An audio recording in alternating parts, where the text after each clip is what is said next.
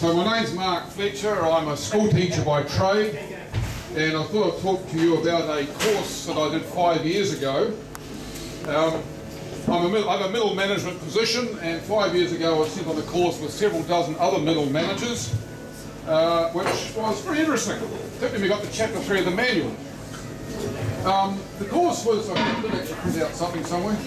The course was, Keep the mic up, huh? sorry, the course was run by a chap called Bruce Holland, who claims to be a management wizard. His function is basically to make managers more efficient. And so we did this course for several weeks, and it was sort of the 1 day a week on it, and we had this big manual to work through. And it was all fine until I got to about chapter 3.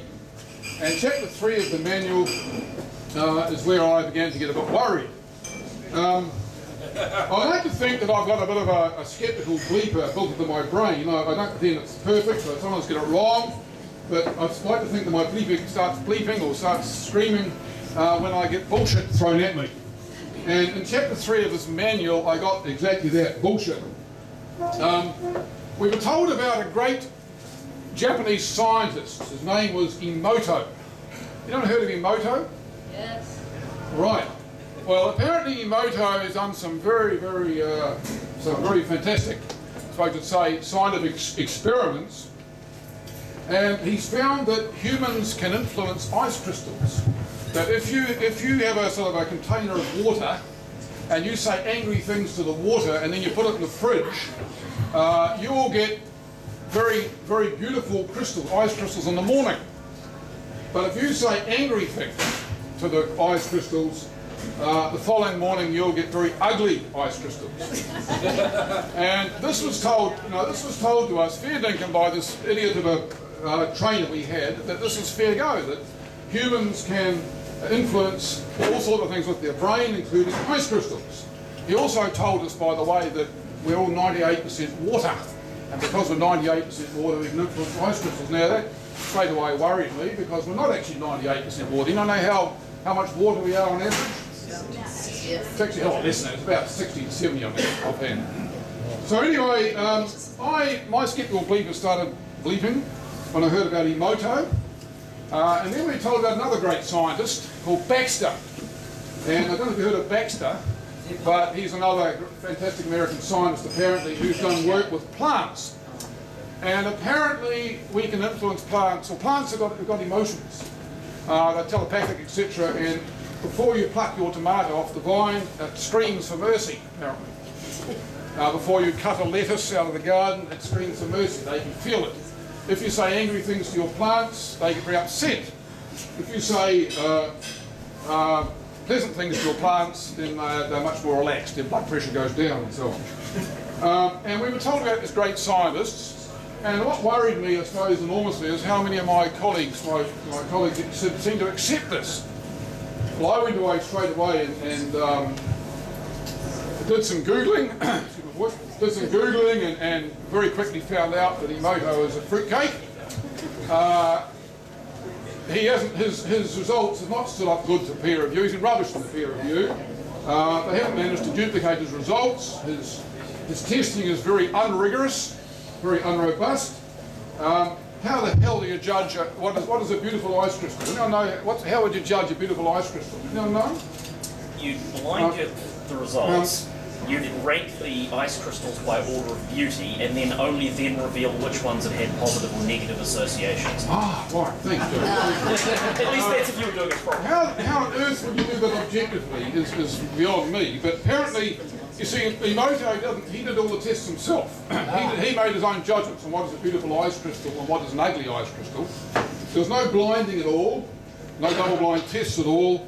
And he's published an enormous lot, and of course some of the gurus, some of the alternative type people think he's fantastic. But Emoto, of course, has been rubbished in all sorts of ways, and it worried the hell out of me that my course, this guy has been promoted as a genius. And by the way, my course was, I worked for the government. My course cost close to $100,000 of taxpayers' money. And we're getting this sort of bullshit. It seemed to me that if someone's contracted to supply a course to managers, they should give you theory which is well tested, well supported with data. He was giving us bullshit. Same course costs 200,000 in the private sector. You've heard of it. You've heard of Bruce Holland. Right. Hang on. For how many people? Sorry? Not per person, right? Too many. 100,000 total. Just under For how 100,000 many people? people? Oh, probably about 3 dozen. Baxter, of course, well, he also has been rubbished in the peer review. He's used polygraph tests apparently to prove that plants have emotions. But once again, very unrobust, no double-blind testing, etc., etc. So the I'll finish up. Cut a long story short, I pulled out of that course. I was worried that I would get in big trouble with my manager for pulling out of this course that cost so much money. I had a bit of an email debate with Bruce Holland, the guy that ran the course, so I told him that he's talking crap. I pointed out why, and of course he came back with a standard argument which all alternative medicine, alternative people use. Whenever you challenge their beliefs, what do they say to you? You're being narrow-minded. Always you're being narrow-minded. You know, you're being you got to have an open mind. You have an open mind. That's the classic sort of response you always get. But anyway, I rubbished him in the email. I told him why. He was actually writing the chapters of his manual as he went. He hadn't sort of finished the manual, and I did notice that later on, I suppose that's some influence, because later on in the manual he actually modified some of his statements. He did actually admit, Emoto and Baxter came up later on in his manual, he admitted that their ideas were a bit tentative. He made the point. He didn't say that later on. He changed his tune. I rubbished it. I also tried to influence my colleagues. I sort of emailed them all and told them this guy's talking crap. I told my manager and so on, but their basic argument was that because this course, sort of 3/4 of it was valuable, 3/4 of it was worthwhile, it was worth continuing with. So I wasn't very influential. Most of my fellow managers continued with the course, but I made a stand. I boycotted the rest of it. That's my story. Thanks very much.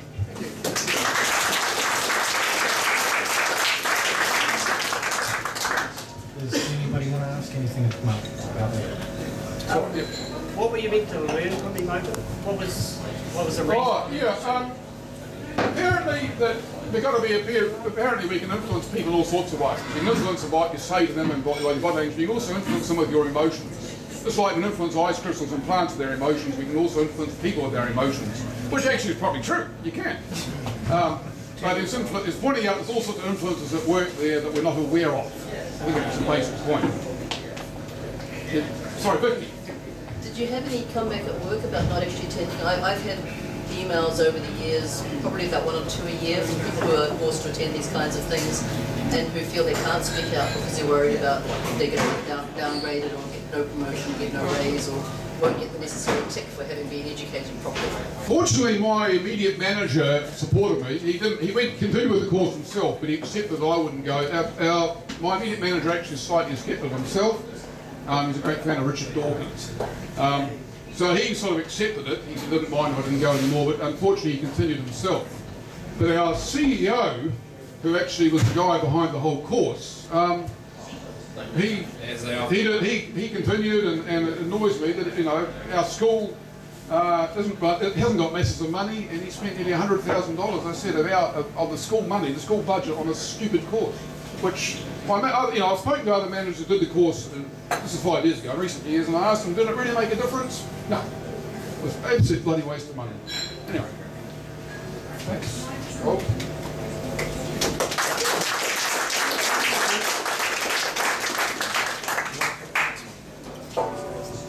Sorry, was that? Oh.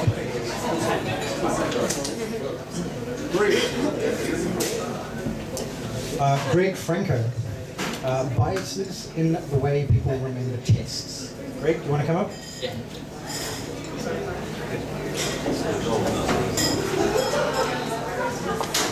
Thank you. Thank you. Hi, am I loud enough? Okay, good. So my name is Greg Franco, and I'm a PhD student at Victoria University of Wellington, and I study psychology, and most of what I study is memory and false memories and biases in the way we remember things. So if you'd allow me to, I'd like to talk a little bit about my research at the university there. So I think it's a safe bet to assume that most of the people in this room have taken a test at some point in their lives, some kind of test. Is there anyone for whom that is not true? So far, so good.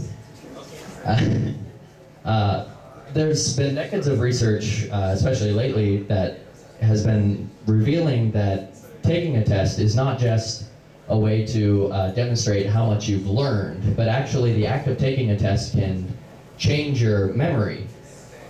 And the kind of line of research that I find most interesting in my work with my supervisor revolves around is the idea that the arrangement of items on that test can actually affect the way you estimate your performance on that test and actually predict your performance on future tests.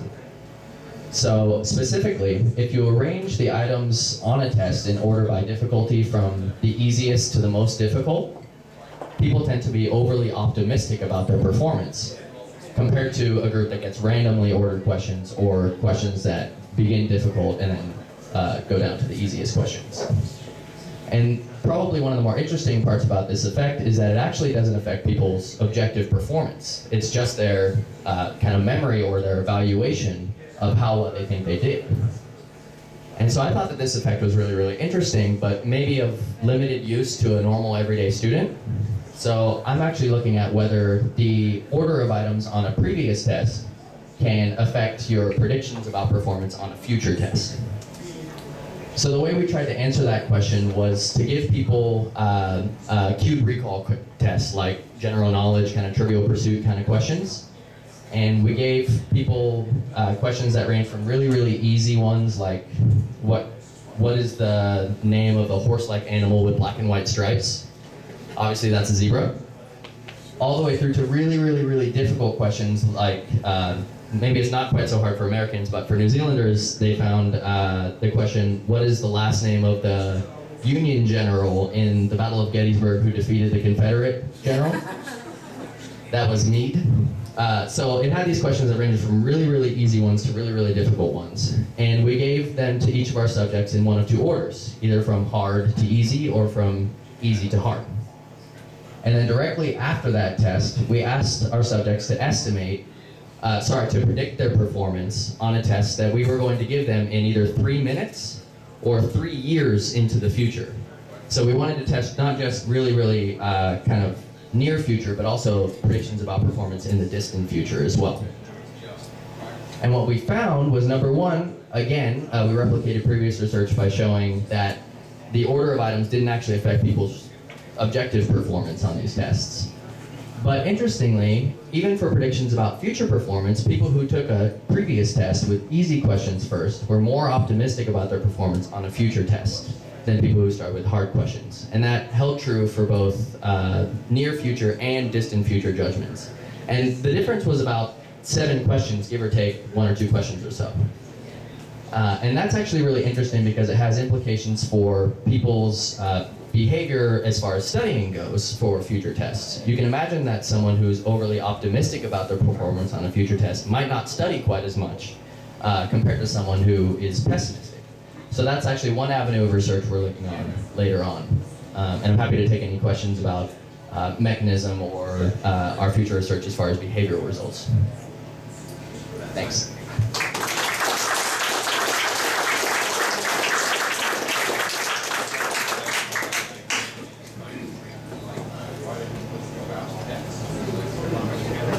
How big a difference was there in the sort of optimism bias between the short-run and long-run groups? The question was, how big is the difference between people who are estimating performance in about 3 minutes or so versus 3 years? And the bias was the same between both of them, and it was about 7 questions, give or take a question or so. One interesting thing is that people's predictions about performance in 3 years were overall more optimistic. So there was a main effect for how far into the distant future people were predicting. Yes? Did you actually test them again in 3 minutes or a week or something and see whether their performance differed? No, we haven't, but that's one thing we're looking to do in the future is take materials that are a little bit more educational, so they could study in between, and we'll give them a period of studies to see if actually people really do better if they got hard questions first, for example, because they might study harder. Yeah, but we haven't tested them in 3 minutes. How many people were involved in this research? We've done many replications, so there's at least 7 replications of the past condition, and we've had 3 replications of the future condition. And overall, I'd say there's been over 1,500 people in this study. Do you do any psychometric type testing to see general level of optimism before the testing, generic levels of confidence within themselves? I've had someone else in my lab do similar research with eyewitness tests, and generally people for the eyewitness tests tend to be a little bit pessimistic before they go in, but I haven't actually run a condition yet where people predict their performance beforehand, but we suspect that being hit by easy questions, really easy questions, or really difficult questions is somehow violating people's expectations about how well they're going to perform on a trivia test. Because some people might, or I would think most people would expect to get a few right and a few wrong. But if you get 5 in a row that you're doing super well, or 5 in a row that you're doing super poorly, that might be what kind of sets people's impression about, wow, this is really easy. And we think that's what's probably creating the bias. Does that make sense? Yeah. Is there any, what age group were you studying, and is there any studies of a wider age group, like 5-year-olds, 10-year-olds, 20-year-olds, 50-year-olds? So the question was about which age group has been in this study, and we haven't tested children yet, but these studies have been run on university-age students as well as our online populations run between 18 years old to 73 years old. And the average is about 32 years old. But we haven't tested children yet. You said that the results would imply that the people would study harder if they had harder results. But could it not possibly work the other way, that they might be more motivated because they felt they did well? Yes, absolutely. You can kind of predict both directions. So let's say, for example, someone is quite pessimistic about their future performance. It might make someone want to study harder. Or we may have completely crushed their hopes and dreams, you know, by making someone think they've done quite poorly. And a person might not care so much about the future test. So you're absolutely right. We could predict really either direction. And that's one thing we're hoping to find out. Yeah. In the back. Sounds like a very interesting line of research. Can you explain to me how, from a methodological standpoint, how you think you can measure how people modify their behavior as a result of their perceptions of how well they think they did in the test? Modify their behavior as far as studying goes? Yeah, because you mentioned before that part of it is if they think that they did well, then they're less likely to study. If they think they did poorly, then they may be more likely to study. Have you thought about, from a method standpoint, how you would be able to evaluate that?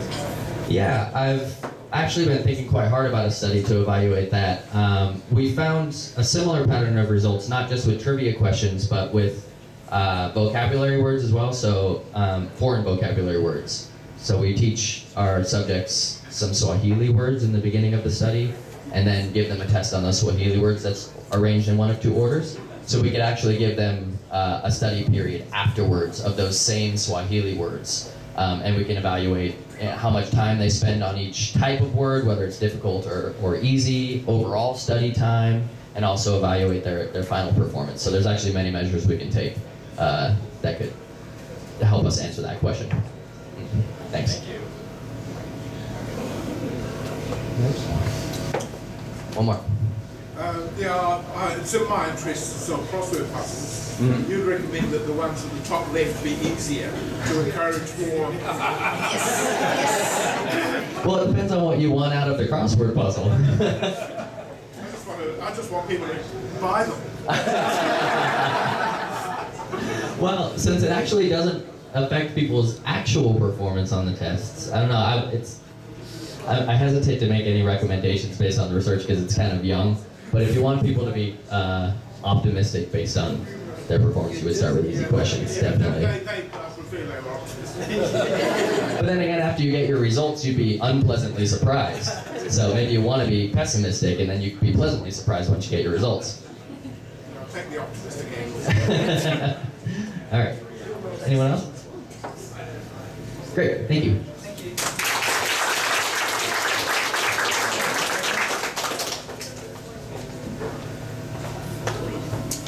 John Hutchinson, climate denialism.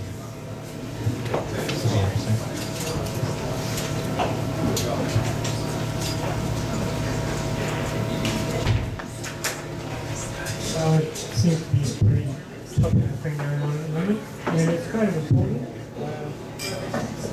since our survival and... Can't hear you. Oh, and it's kind of important since our survival and certainly the survival of coming generations depends on it. Let's see, the Koch brothers in the US are known for many things. They run the Koch, an organisation called Koch Industries. It's the second most profitable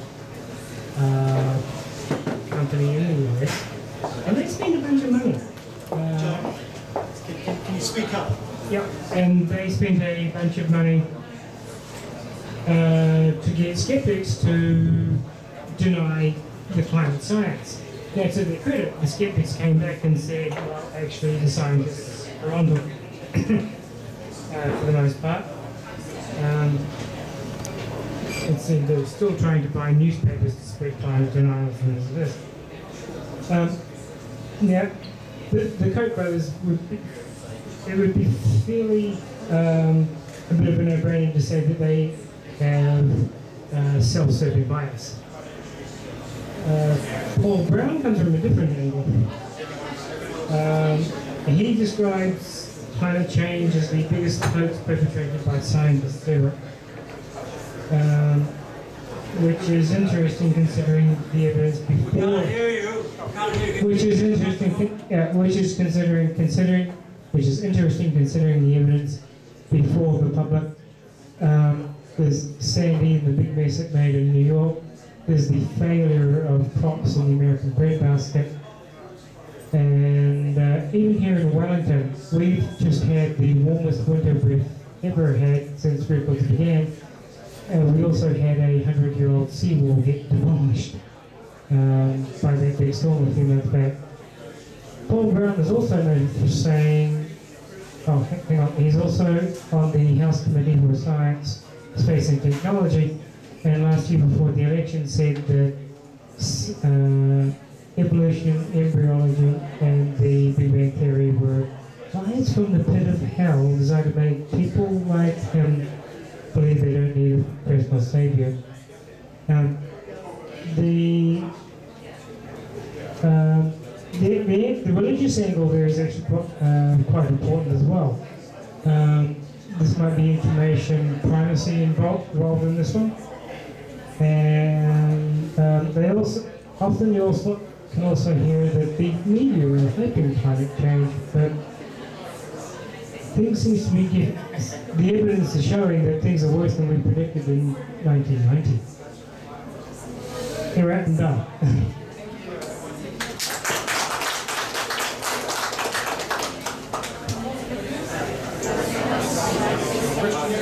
Q&A?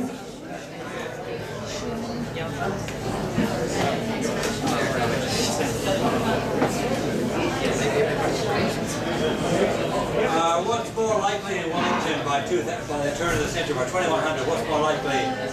2 degrees centigrade warming or magnitude 7 earthquake?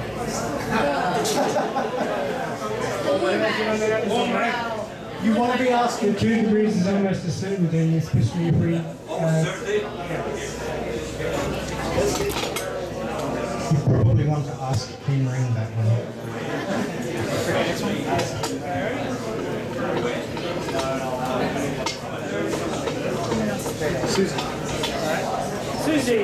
Susie, what would a skeptical church look like?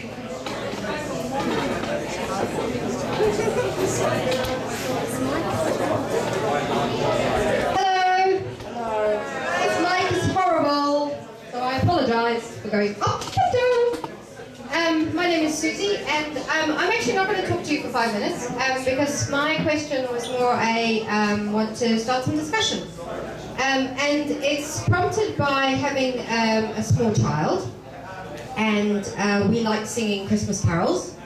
And I made the mistake, because I'm not a New Zealander, of taking, and I also like things that glow in the dark. It's kind of really important to the story.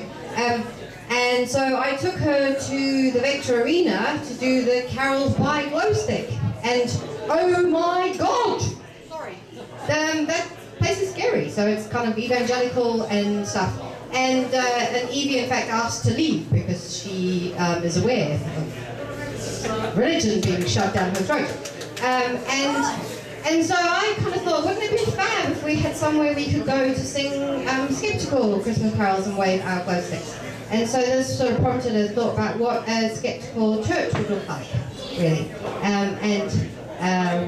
who would people go, and wanting a kind of family-friendly space like the Skeptics in the Pub. So yeah, discuss, please. Would skeptics even have a church? Church, right? Church. Yes. Pastafarians. Do they actually meet? Okay. Well, yeah. So the idea is, what kind of space would you like, right? What kind of family would you be interested in a family-friendly space? And if so, what would you like that space to look like? Lots of stained glass. To the people down the back, keep it down. Your voices are interfering with our really shitty PA system. Please, thank you. Kylie. There's something called the Sunday Assembly, which started in the UK and is currently spreading worldwide. They had their most recent event over in Melbourne, I think. There's a group who call themselves the Sunday Assembly, and they have started in the UK, have started moving over to the US, have had sessions in Melbourne, and essentially they consider themselves to be a church without a church. They have songs which praise science, they have science lectures, they have the opportunity for people to talk about science, and essentially have gatherings together on a Sunday in order to build up a community, and yet it's not church. They call themselves the Sunday Assembly. Am I allowed to plug my podcast? Go ahead. If you check out the Token Skeptic podcast, tokenskeptic.org, you'll find a link to an interview where I transcribe a discussion with one of the people who created the Sunday Assembly, and that might be something worth looking into, because they are trying to seed worldwide. It doesn't necessarily have to be one of the originators who created the Sunday Assembly who starts a Sunday Assembly, but it might be well worth looking into. I know it's more sort of atheist, but I'd be interested in seeing what maybe a more skeptic-y side could bring to it. So the notion of a skeptic church, I think, is an excellent one. At least skeptical gatherings of that kind. Especially for the younger people. I mean, God, yeah. Yeah. You on the mic? Yell. Yell! Okay, I can do that. There has been a group established in New Zealand actually called the Sea of Faith, which are not believers, and they have little faith.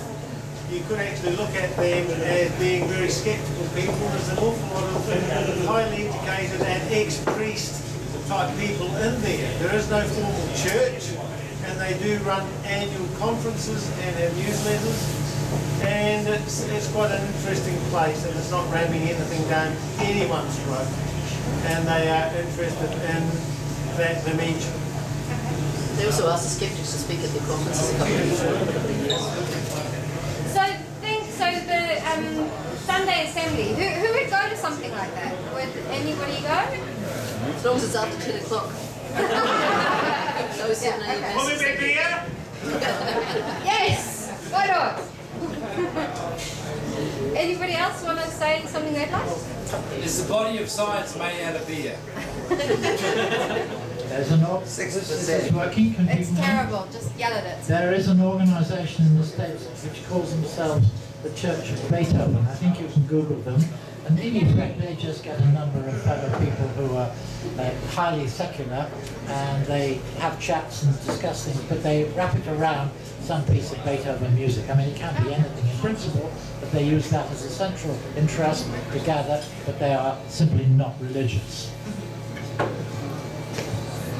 Just call them freakouts.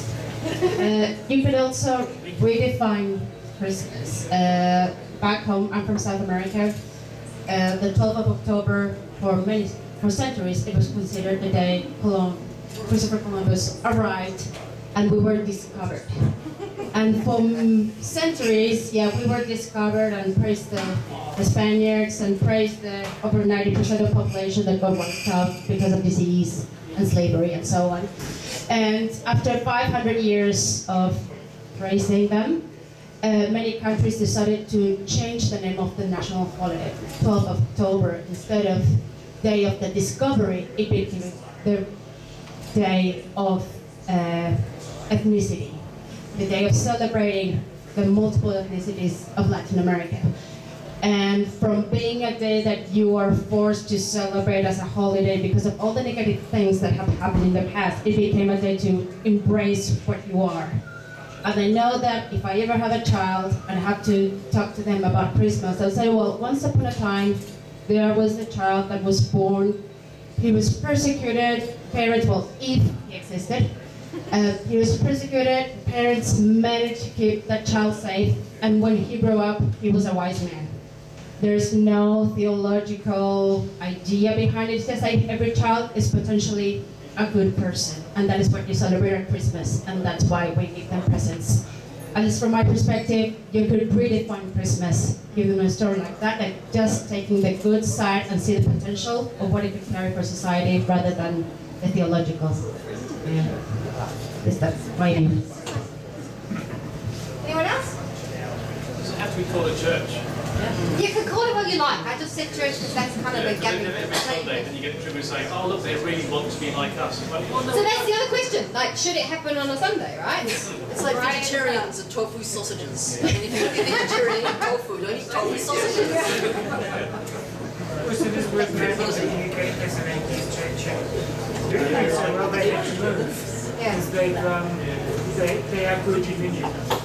Somebody, I asked this question at something else, and there was a lady there who started a community garden, and she says, like, what you're talking about sounds like a community garden, frankly. So they have this garden that they started, and that was the thing that brought everybody together.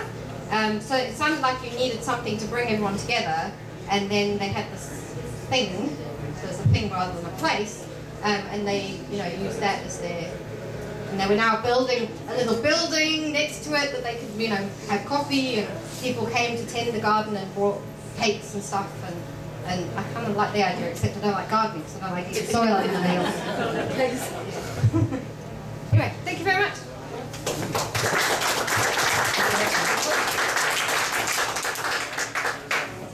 So how clear am I now? No. And how clear am I now? Right, so we need to talk straight into it. Yeah, Mark Hanna. Mark Hanna, how to read medical advertisements.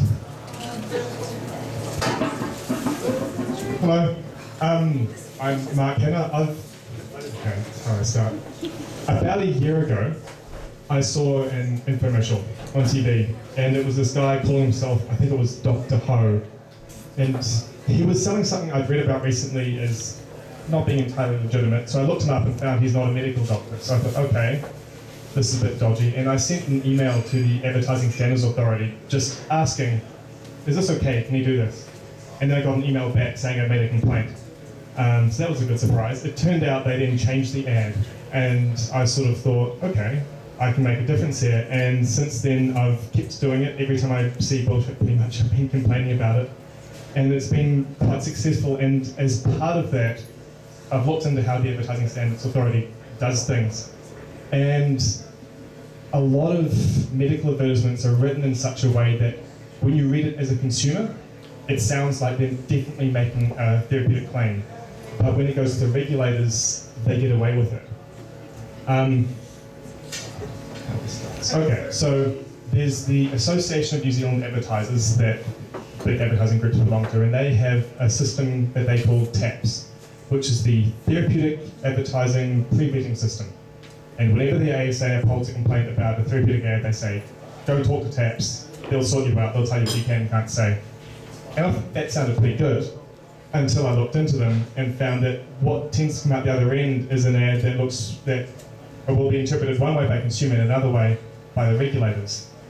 And they draw a distinction between therapeutic claims, which can be regulated, and health claims, which can't, which are defined as claims that support normal physiological function. If you ever see an ad that says something like, supports joint health, that means nothing.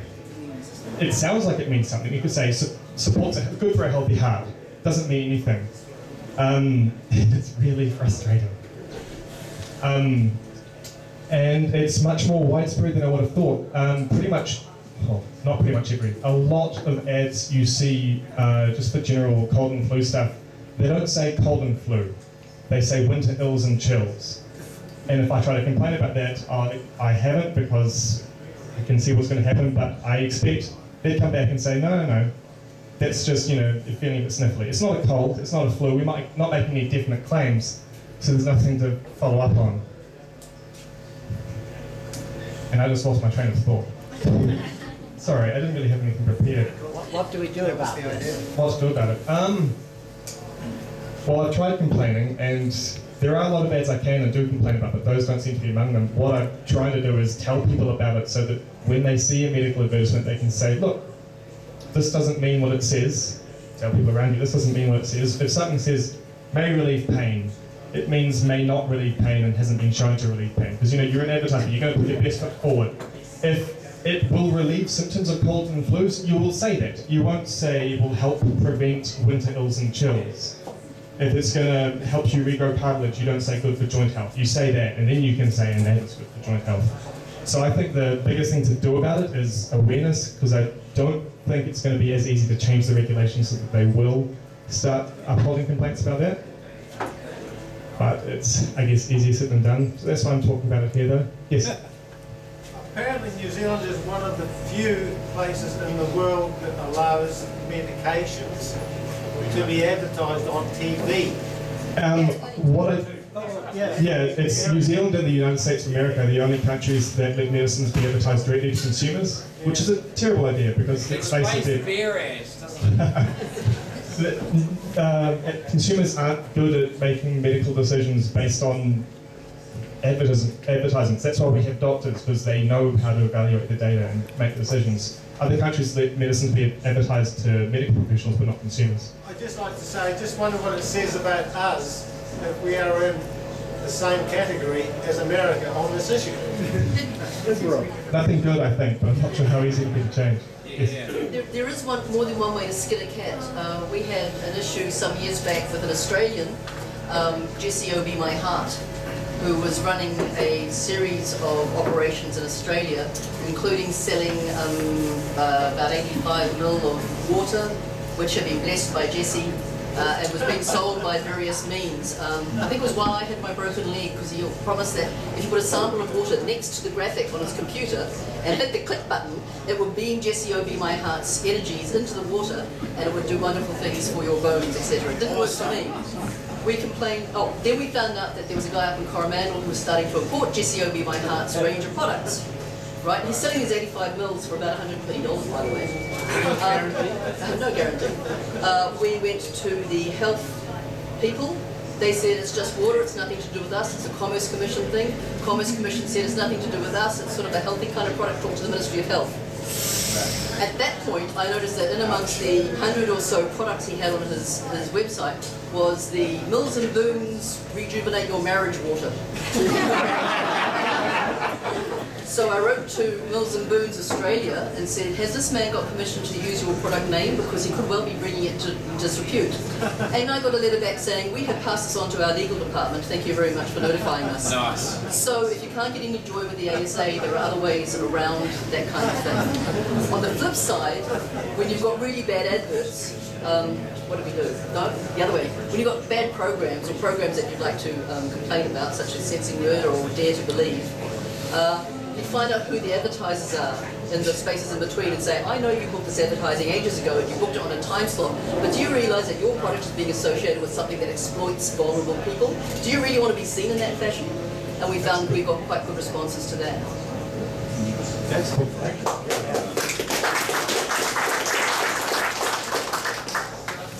Yeah, I'd just like to say that in my profession, I'm an audiologist. I deal with a lot of hearing aids and so forth, and we have the same sort of issues actually in that field with marketing, saying one thing that's worded in such a way that it seems that it's actually a little better than it really is. The most common one tends to be this hearing aid will reduce background noise.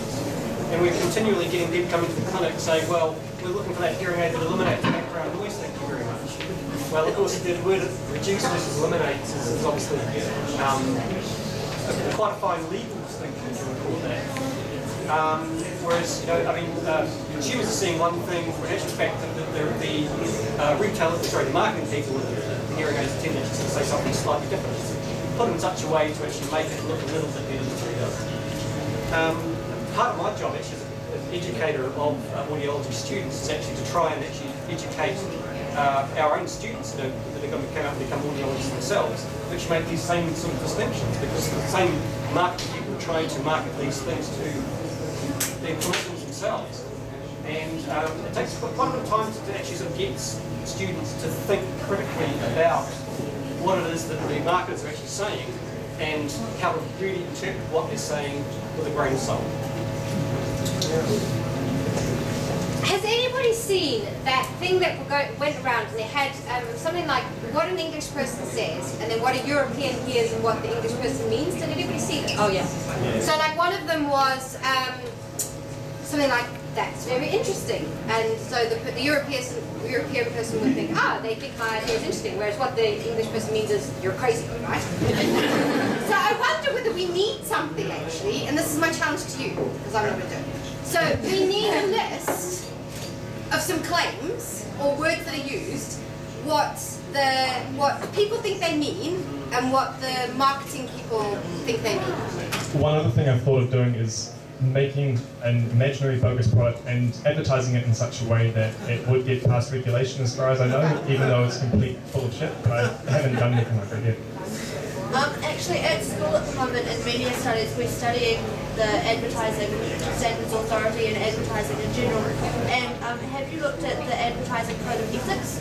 Because there is a clause in, apparently there is. It's not really binding, and one of the unfortunate things about our advertising in New Zealand is it's self-regulated, and so there are not actually specific laws about it, and even though the ASA tells a company that their ad is bad, they don't actually have to do anything about it. That's exactly right. There's actually... Yeah, but there is in the Code of Ethics something that says, there's two interesting ones.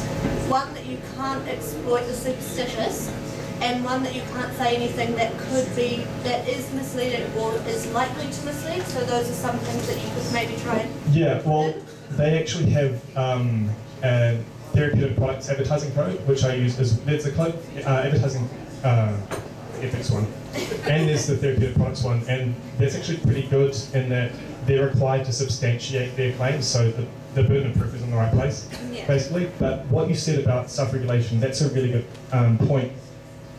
Two big gripes I have with this regulation is it's self-regulated, there's no laws, it's voluntary, and the ASA doesn't make their own complaints, they rely entirely on consumers making complaints. So you can see something that's full of crap, and if no one has complained, then that's fine. They're not going to do anything about it. So we're on empathy then? Sorry? Who cares enough to make a complaint these days? Me? Good. And I've actually had 2 complaints upheld about a month ago now, and the ads still haven't been taken down. Last I heard from the ASA was a week ago today that they were considering taking it to the appropriate statutory authority. Part of the problem is when I make a complaint, there's a way to get to sign where they say, if it's under our jurisdiction, you don't go to anyone else. So I have to wait for them to do it. Hopefully they do. Both of those complaints are about amber teething necklaces, which I've been focusing on because I don't like them. Yes. The other thing is you could try maybe going to the government, because the government can impose some laws over cigarette advertising and alcohol advertising, so they could possibly, they probably won't because they're our government, but you could try and get them to put something in about health. Yeah, what I'm hoping with this, if it goes to the Commerce Commission, is it will bring that to light a bit. I've looked at the Fair Trading Act and the Medicines Act, but haven't gone, well, I went once straight to the Commerce Commission, but they said the problem wasn't big enough, so I should go somewhere else. Hopefully with this, now that the ASA has shown to not be enough, they'll consider it, but I rely on them to go to it, which is frustrating. Yes, the back. I have a random idea for you, build on some of the ideas from here. Imagine if you put together two sets of claims that were within the law, that kind of circumvent, you know, the main idea, and then actual ones that say what the product actually does. And ask people, you know, put them in two different groups, say, what do you infer from this? And demonstrate, if that in fact happening, demonstrate that people are interpreting the law-based ones in a way that lets them believe that this product will stop the flu, or it'll heal my joints. Yeah, I think that's a great idea. Again, this is something I've thought about but haven't done, is doing a survey like that where you have 2 ads or whatever and you say, what does this mean to you? And do you think that if they're saying this, it must be supported by evidence? And then that could hopefully be used to say, look, the law's not good enough, it needs to be better. But you need to organise it first. One other way to do it is to write the companies directly and put them on notice. Say, you say scientific evidence supports this. Can you please supply that? I do that. I tend to not hear back. The good thing about contacting the ASA is if they don't substantiate it, they get told to take it down. And ASA complaints that are upheld tend to generate some media attention, whereas I don't. So if I do that and I don't hear back from them, if they're in New Zealand, I tend to do that, and that seems to be a good way to get the evidence out of them, or whatever they do. Just don't give them your phone number because you will get abusive. Oh yeah, yeah. Thanks for that advice. Yeah, that's it. What if you were to send them, say, an email with, I don't know, say, you know, I have cancer, will this fix me? And get them, see if they'll make a definite claim about it? Could you then use that? I could, but honesty is kind of my thing, so I'd rather not. What, I have the flu, what do you really have the flu? Yeah, I mean, if I were in a situation where I could be honest and do that, maybe. But I try really hard to be honest with all the stuff that I'm doing. What other laws around direct interactions with the people representing these products? Because at Wellfest, I talked to the Shuzi Chi salesperson there. She actually made the claim that it helps prevent cancer. And she also said they never put that on the website or in the brochure because it gets slapped down by the asset. Is that any kind of... There's this really unfortunate out that they have where if you are a natural healthcare practitioner and you are dealing with a particular client, you can basically tell them whatever you like so long as you don't advertise it, generally. I don't know how far that can go, but it's pretty crap. Did you say you can tell them whatever? So if I were, say, a naturopath and you came to me with a problem, I could say, take this, it will cure your cancer. But I can't put a label on it that says cures cancer. As far as I understand it, at least. As far as I understand it, that's the case. I'm not a lawyer, but from what I've read, that's what I'm pretty sure is the case. If I'm wrong, please tell me. They tend to be cautious about using the word cure, but you can use the word True. heal and you can use the word treat. The GCO Be My Heart people were healing dead people, which I found really interesting. Awesome! Using their Stargate. Starts right here. And their Stargate machine, which apparently read energies, Jesse's energies back in time, so it would heal people who were dead. Sounds like Mormons baptizing people already We wrote dead. to Stargate. Somebody was buying them. Anyone else? No? Okay, one more thing. If anyone's interested, this bag is full of all the correspondence I've had from the ASA, and I'd be happy to show it to people if they're interested in having a look. Thank you.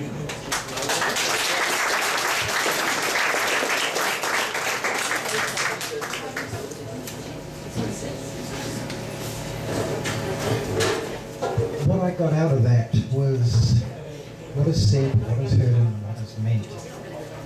The New Zealand Skeptics Society actually has a bit of money, and I'm seeing a full-page advert in a national paper. Before you start, could we move the PA somewhere like a bit better? Because it's really not working out. Can it be moved this way, or is it how long is the PA? No good. Stick it up. Yes, if we can go that far, we're not going to go that far. Oh, there we go. Sorry.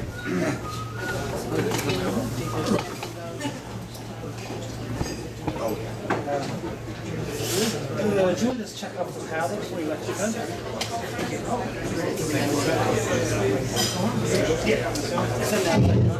Don't plug it in. Even that can be better. Okay, apparently the power cable. Apparently the power cable is the thing causing the hum, and it's got a really good battery.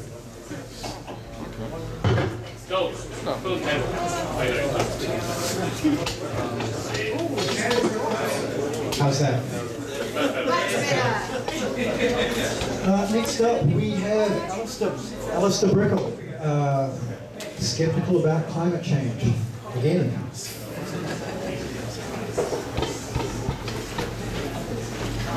This is a new improved speaker. Sorry? This is a new improved speaker. Can you all hear me back there?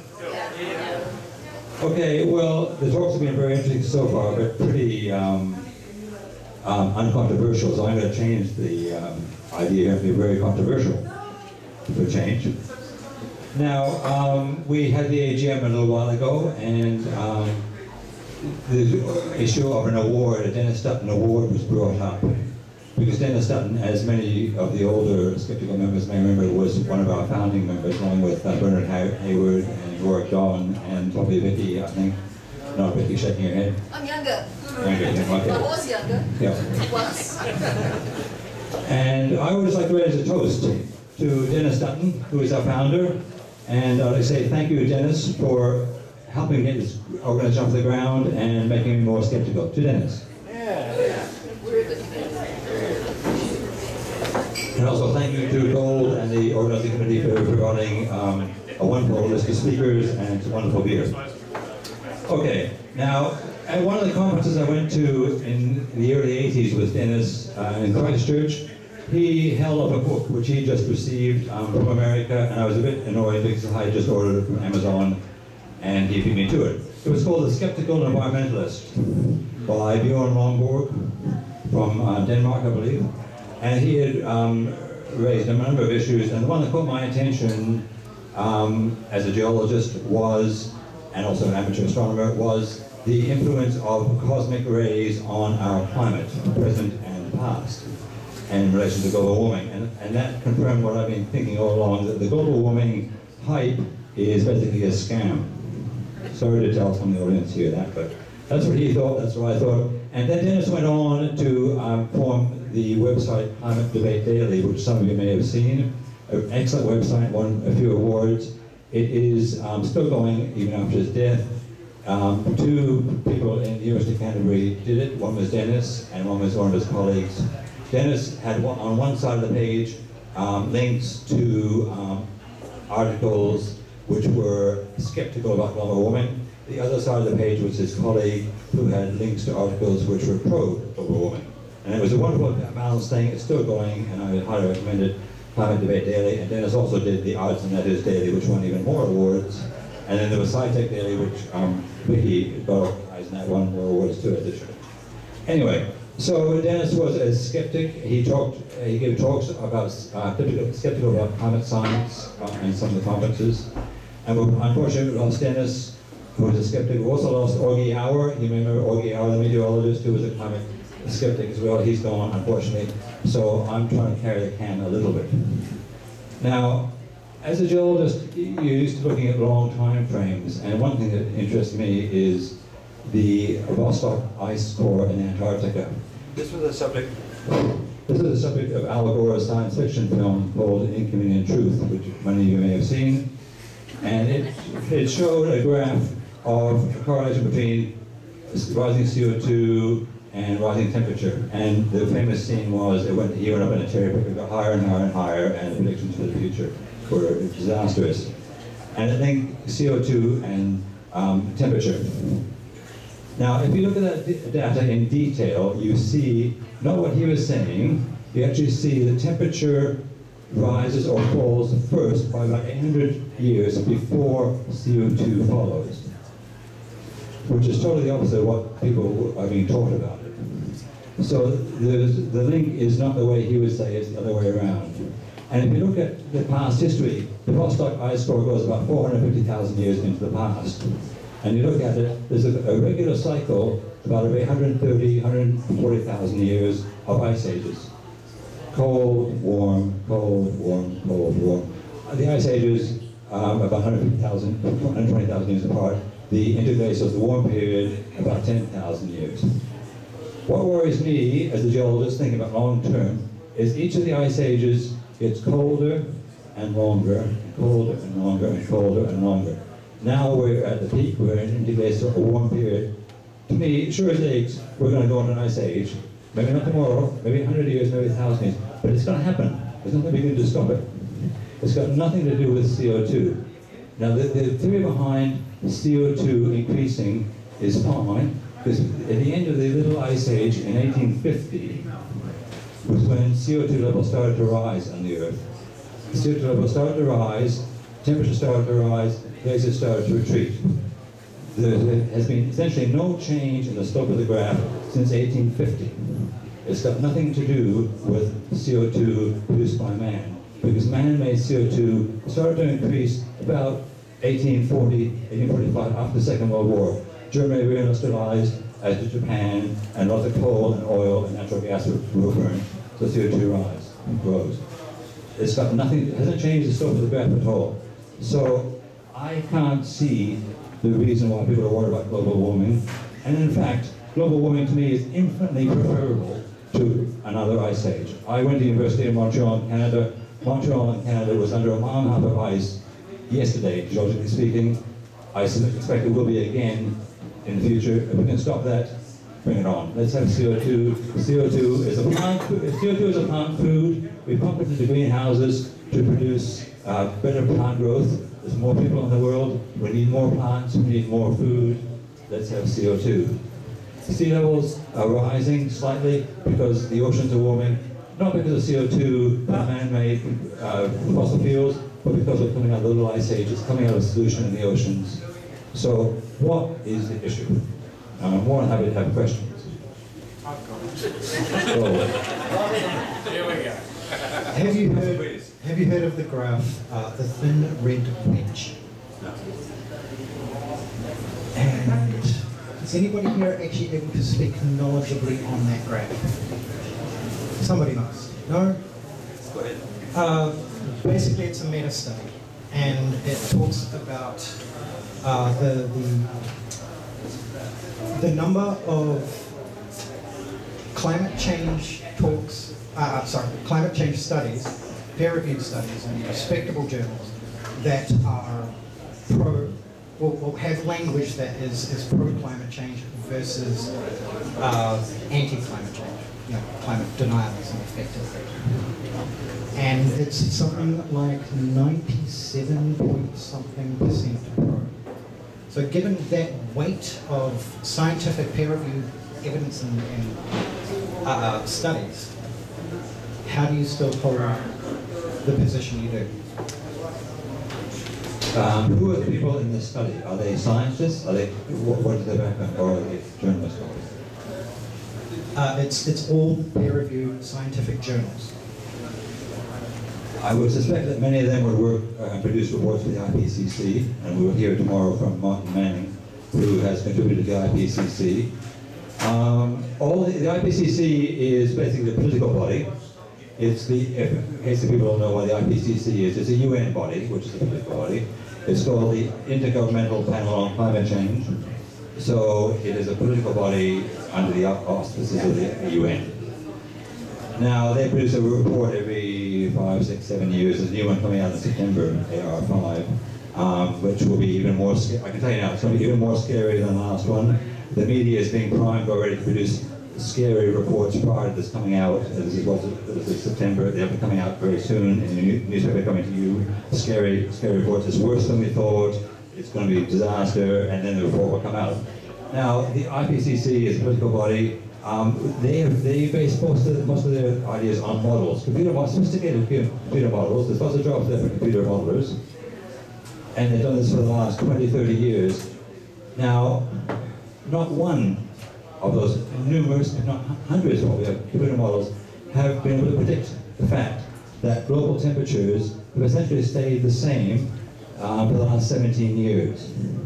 They have flatlined and possibly slightly decreased for at least 17 years, if not 20. Now, some of you being skeptics will disagree with me. You'll be skeptical about that claim. But Pachuri, the head of the UN IPCC committee, admitted finally in Australia to the Australian newspaper this year, he admitted there had been no global warming for the last 17 years. This is the head of the IPCC admitting that there's been no global warming despite the disaster predictions of his own body. So the models don't work, it's all based on modeling. We've just found the graph. The actual numbers, I got the percentages wrong. I have evidence. I'm changing my position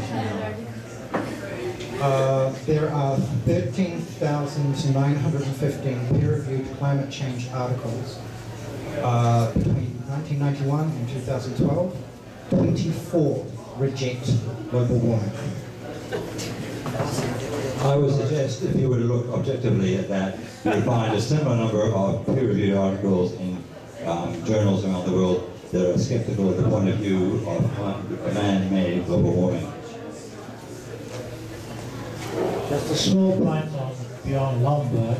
Yes, he published a book called The Skeptical Environmentalist, rubbishing climate change, as you said.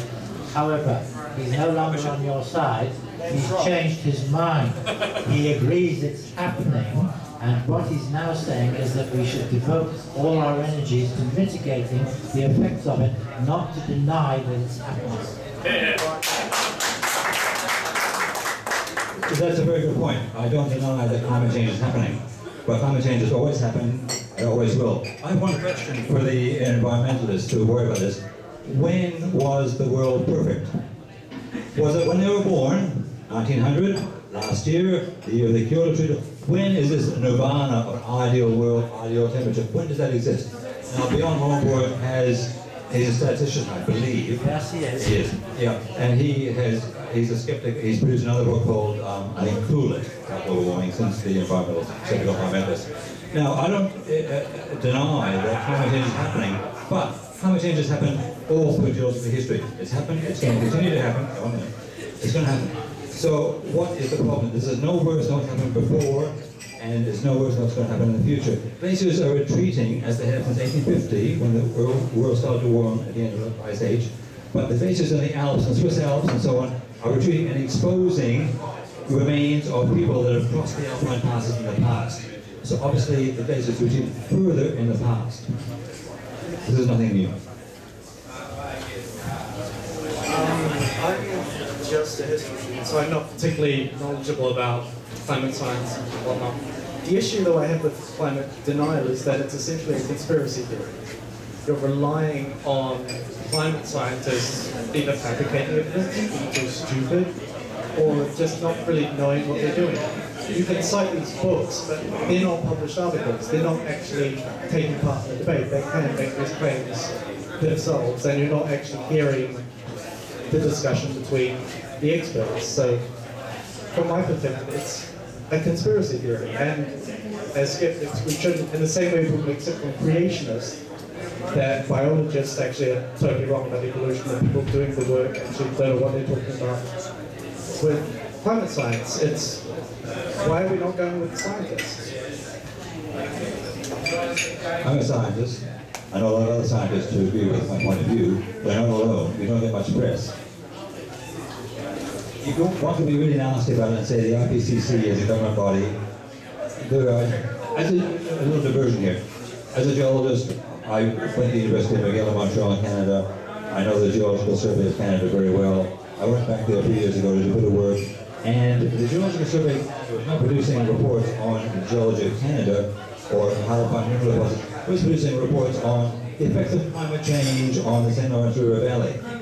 You know, it's nothing to do with geology. And that was where the funding was coming from. If they could produce reports with the word climate change in it, they would get more funding. And this applies to university departments and the IPCC. If there was no global warming, there was no need for the IPCC.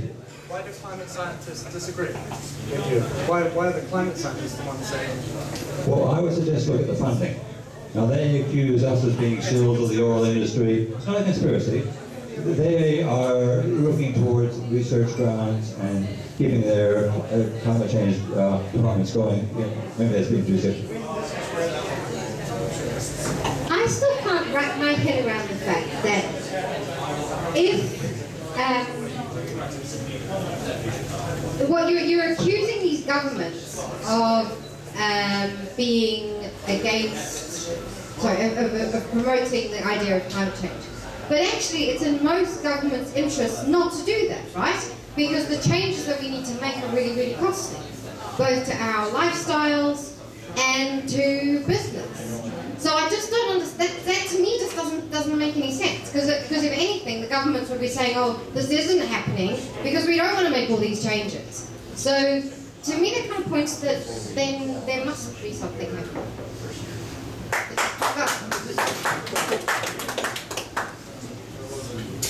I don't understand either. It's a very good question. I don't understand. Can I make a comment? There's an excellent book. I think its title might be The Smokescreen. There's an excellent book. Its title might be The Smokescreen, about how the same publicists and political behind-the-scenes people have been organising the denial of tobacco. And I'm sorry, since it's just come into my head this moment, quite a few other things, and they're currently working on denying climate change. The big business is interested in this, and their interest is not in objectivity. I mean, I'm sorry to sidetrack this, but Bayer is currently taking the European communities to court so that they continue to promote pesticides that kill bees. Okay, that's a good point. Possibly a little bit off topic, as they would say. But fair enough. No, a big business is perhaps behind this, and certainly the insurance companies like Munich Re and those reinsurance crowds overseas are behind this in a big way, very big way, because they are in the carbon futures market. And the carbon market is a market on trading on gas in the atmosphere, for God's sake. It's absolutely ridiculous. But they're behind it because every trade that takes place, they take their commission. And it's a bit like, is Vicky still here, about the insurance companies in Christchurch. I mean, for goodness sake, we've all had to pay hugely increased insurance premiums on all our policies. And the Christchurch earthquake is just manna from heaven for the insurance companies. They've been waiting for decades, and it's finally happened. Thank God it's happened. They can now double our insurance policy and say, oh, it's Christchurch. One of them went broke. Yeah, well, they should not go broke. Just a small point on your dubbing the IPCC as a political body, as if that was a crime in itself. The point is, it was set up deliberately to advise governments on whether or not climate change was happening, and if so, how much and on what time scale, and to imply what it is that they should be doing about it. It was deliberately set up as a political body to give governments advice. So it's stupid, if you don't like saying so, to decry it, because it was a political body. That's its function. Exactly. It's not a scientific body, it's a political body. Exactly. It does have scientists, okay. It does have scientists, a lot of which, and Martin Manning is one of them, who contribute to it. They produce the scientific documents. However, the IPCC releases first the summary of these documents, produced not by scientists, the summary produced by politicians, and like people from Sudan who, with respect, have no much experience in climate change. These politicians, these government people produce the summary, which goes to the media, and that's what people base their ideas on. We're out of time, are we? We're kind of pushing on for time, so we'll take one more question. Hey, it's a bit of a fancy question. All of us care very deeply and passionately about the discussion tonight. How do we get people who aren't interested in what we're talking about, interested in it and fascinated and actually care? That's a really good question. Does anybody want to answer it? Yeah. Get on to your journalist friends. The journalist people, David Riddell's wife's not here, and Ed Taylor's not here, she's a journalist, I think he's a journalist too. Bad news sells. Until we can change that mindset, we're in trouble. I mean, we've had some very cold winters in Europe in the last few years. You don't hear about it, you just hear about the warming.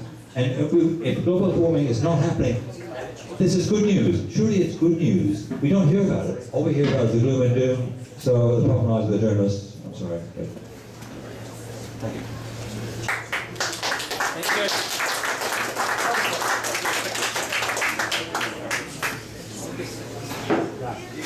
I'll defer to you to take it.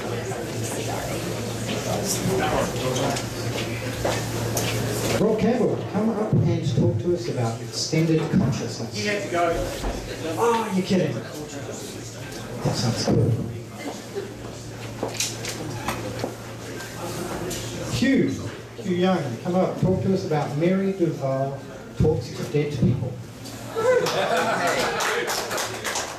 Okay, now I'm going to be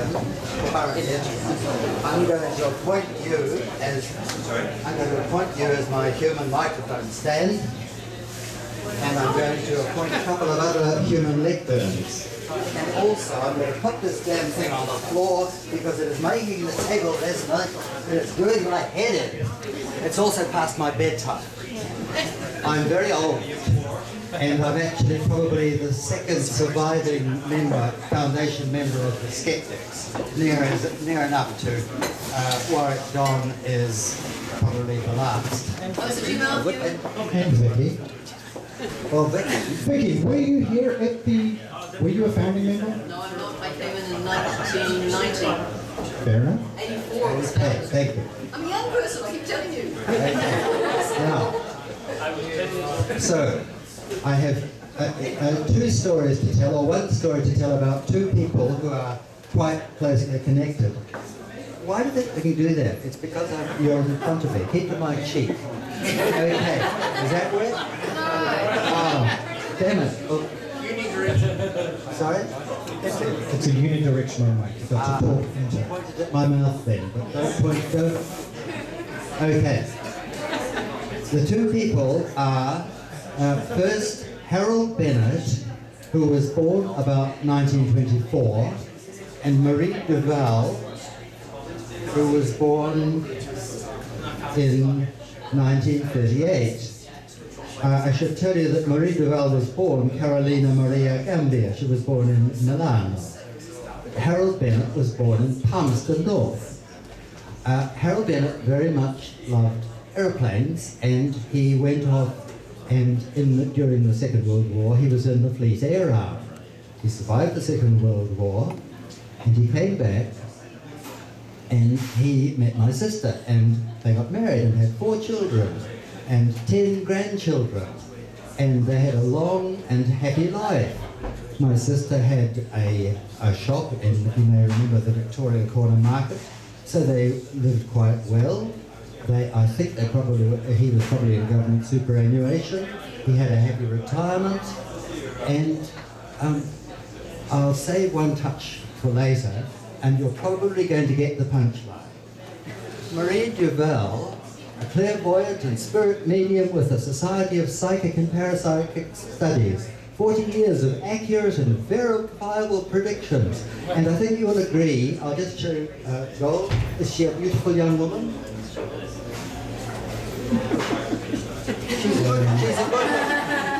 She's a good-looking woman. I imagine a number of people would consider her attractive. Yeah. Well, she was born in 1938. Thank you for the expert opinion. Okay, well, in 2011, she wrote to Harold Bennett And she wrote, after giving the lottery numbers many times in a row, you are the person I've decided to help to win now. Dear Harold, in a few days' time, I'm going to consult the future for you to discover the numbers that should scoop out one of the biggest lottery prizes for the month of February, with your approval, of course. And then I'll send them to you. I'm going to tell you why, but first, blah, blah, blah, blah, blah. How much did it cost? So, you should know who I am. First of all, Harold. So what's lots and lots of glowing testimonials for her. Harold, I want to use my psychic power talents to know you better and to confirm that you are the deserving person I already sensed you were. I was deeply moved by what I saw. That's handwritten, or rather it's in a typeface that looks like handwriting. Your life hasn't always been very easy. You often feel that you are dogged by an abnormal amount of bad luck. In spite of everything you have endured, you have always found the courage to carry on fighting for yourself and for those you love. But now you're definitely feeling discouraged and visibly at the end of your tether. And it seems that money is the biggest problem for you. You need some right now. Well, as I mentioned, they never wanted. Out in their retirement, they went they had some overseas travel. He was also after he retired as a pilot, he joined civil aviation and he tested pilots. And this led to several overseas tours they spent some months in Fiji and Vanuatu testing pilots there. But I should mention, since she said with such terrible luck he's had, in the 1950s in the Air Force he was flying a jet, I think it might have been a Mustang or a Vampire, but I think it was a jet, although it doesn't seem likely that he actually went on the jet. Anyway, there were 3 of them. They were in formation. The other 2 touched wingtips and crashed, and both the other pilots died. He was the only survivor. This man with this bad luck. And so it goes on. She wants Harold to fill in this form with some personal details, including his date of birth. And I think you're going to get the punchline. She doesn't ask for his date of death, which was in 2004, 7 years before she wrote to him. But there's not only does Harold have an interesting relationship with the real world, so does Maria Duval. According to Wikipedia, Maria Duval was the owner of Astroforce until it was sold in 1997 to Health Tips Limited in Hong Kong, now Harmony Limited. Then she became blah blah blah. Aeroforce has since been acting as Maria Duval with her consent and knowledge. They also use her name for a well-known worldwide scam. And this is Wikipedia. And method of operation. Complaints about letters of Astroforce were upheld by the Advertising Standards Authority in the UK in December 1999. So anyway, still running. And yes. Well, clearly they're still running.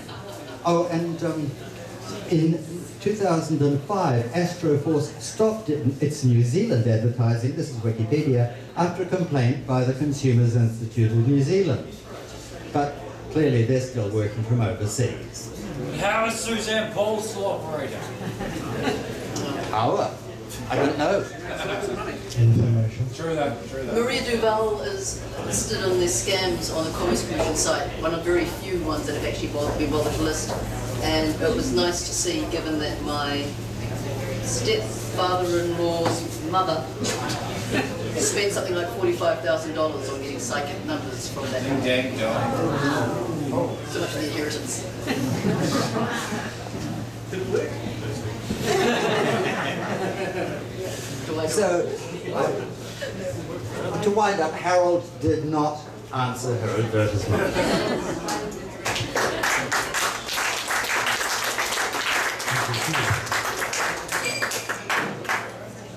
Anyway.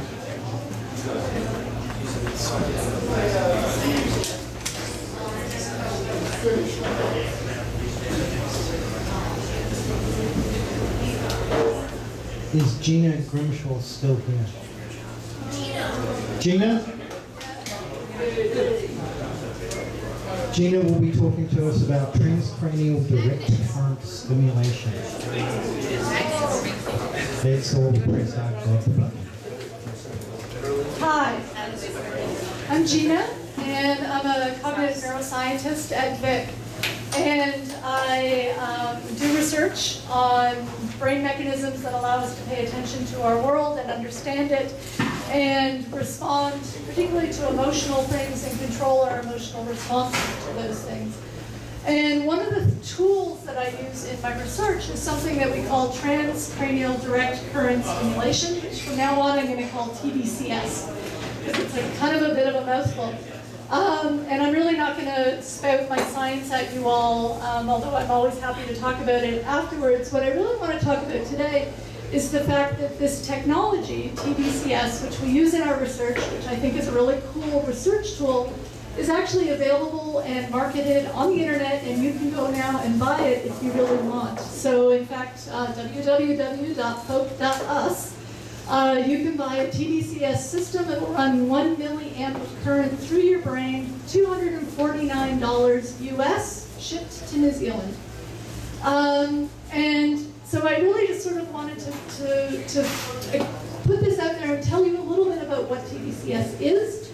I'm not going to say it doesn't work or it does work. I'm going to say that this is a developing technology that we're learning a lot about right now. The idea of running electricity through your brain to enhance cognitive function, that's what it's marketed for, has been around for about 2,000 years. The Romans were doing it with electric fish applied to the head. Scribonius in his writings talked about applying electric fish to the head as a cure for a headache. So this is a pretty ancient technology. We're talking about a 1 milliamp current that you run for about 10 minutes. And what it does have an actual effect on brain tissue. So what it's actually doing, it's a, under the anodes, you've got two electrodes, an anode and a cathode, and you're running a current between them. You put an electrode here, wherever you're going to put them on your head, and you run it, and under the anode, what you get, if you can imagine, you've got neurons. I'm going to do this. Neurons are like this, close to each other, and they talk to each other. So all the thoughts that we have are our neurons talking to each other. And what TDCS does is it lowers the threshold a tiny little bit to make it easier for those neurons to talk to each other. So this is why we talk about it as a neuroenhancer or a neurofacilitator. My concern as a scientist about this is that we are studying this in our lab because we don't know how it works. We know roughly what it's doing to neural tissue, but of course we don't know what the effect of that is on your thoughts and your behaviors. And so that's what we're doing in our studies. But it's now being marketed for treatment of pain, for treatment of depression, and the Focus, the one that you can buy for $249, is beautifully set up to stimulate your dorsolateral prefrontal cortex, which is an area of your brain that's involved in controlling what you're attending to at any particular time. And it's being marketed specifically to video gamers. I'm really quite serious. So if you go on the Focus website, this is a system, it's almost identical to the system I use in my lab, except it's way cheaper. And it doesn't have an impedance monitor built into it. We can talk about what that means. So I'm actually a little doubtful about whether it's actually delivering current the way that it's actually set up. But the idea is, it says very clearly on their website that it is not FDA approved, that it is not being marketed as a medical device or treatment. It is only to enhance your video gaming experience. Again, this is an area of the brain that it's targeting that's specifically involved in attention. So that's clearly what the goal of this is. In my own ethical requirements for using TDCS, I can use it for up to 10 minutes at up to 2 milliamps. You can run the Focus for 40 minutes.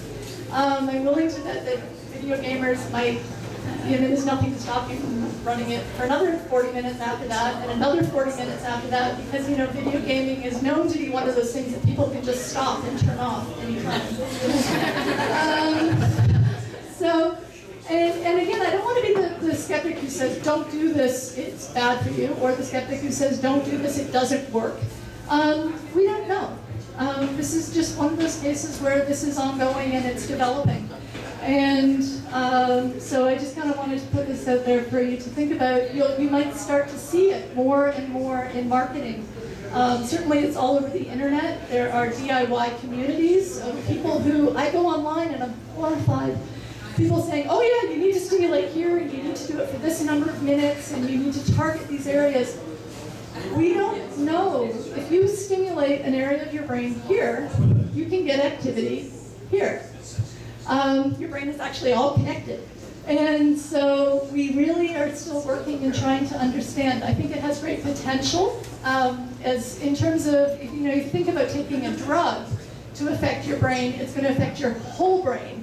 Whereas if we could actually target a specific system, it might be actually much more effective, have fewer side effects.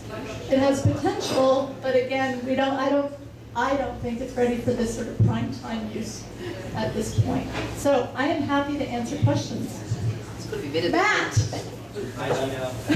I liked your representation of the neurons. Like yes, neurons! Go neurons! So yeah. The question I have yeah. is, well, so that you're saying that this mechanism that you're describing increases the flow of communication between the two neurons.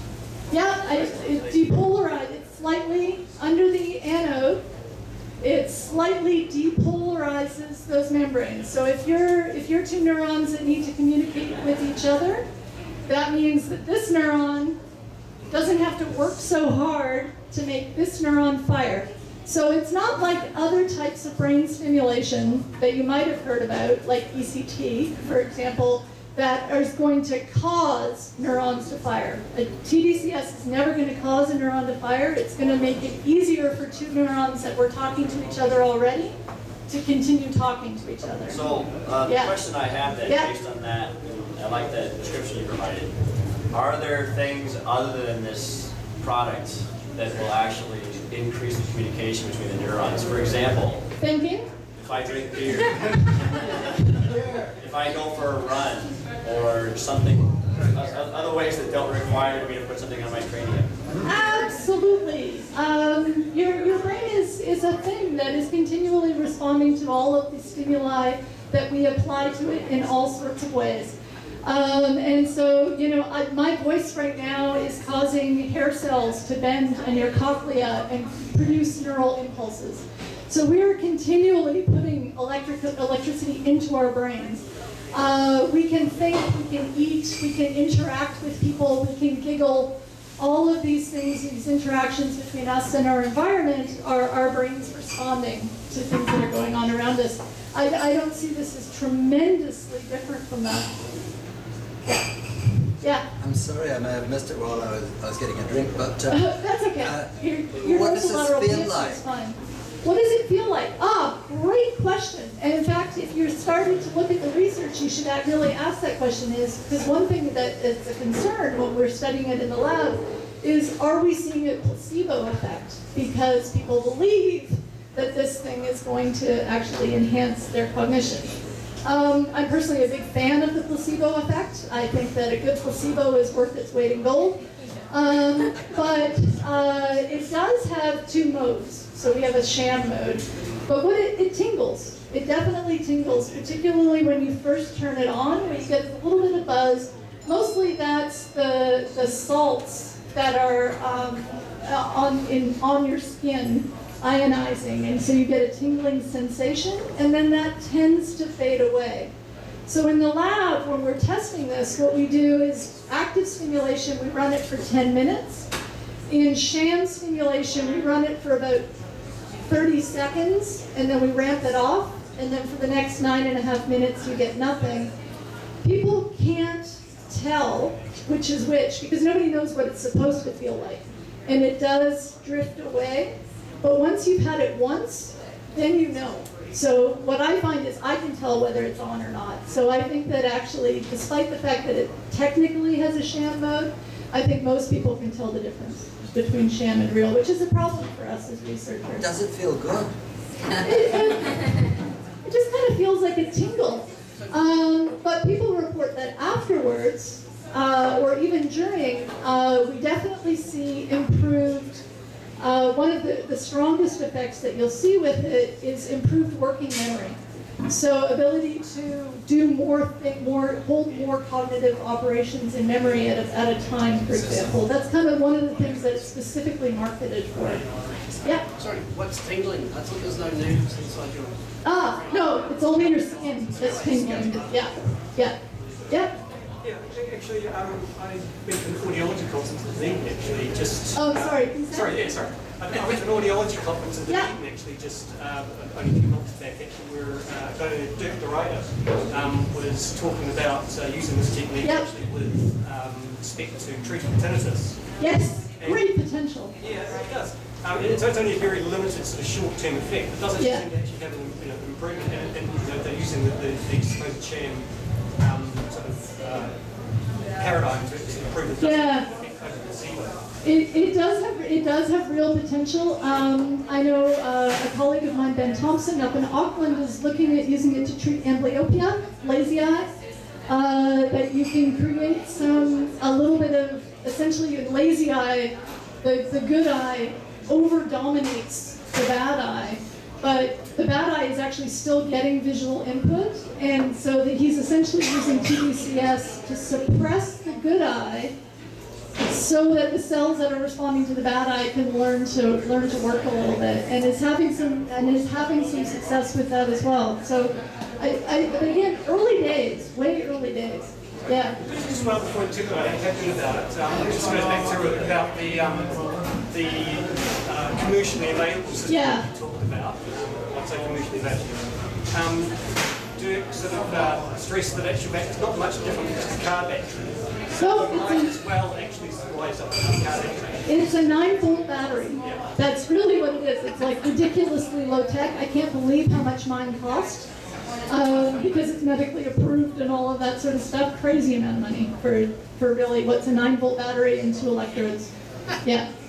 So you said it's being used to suppress one eye sort of? Yeah.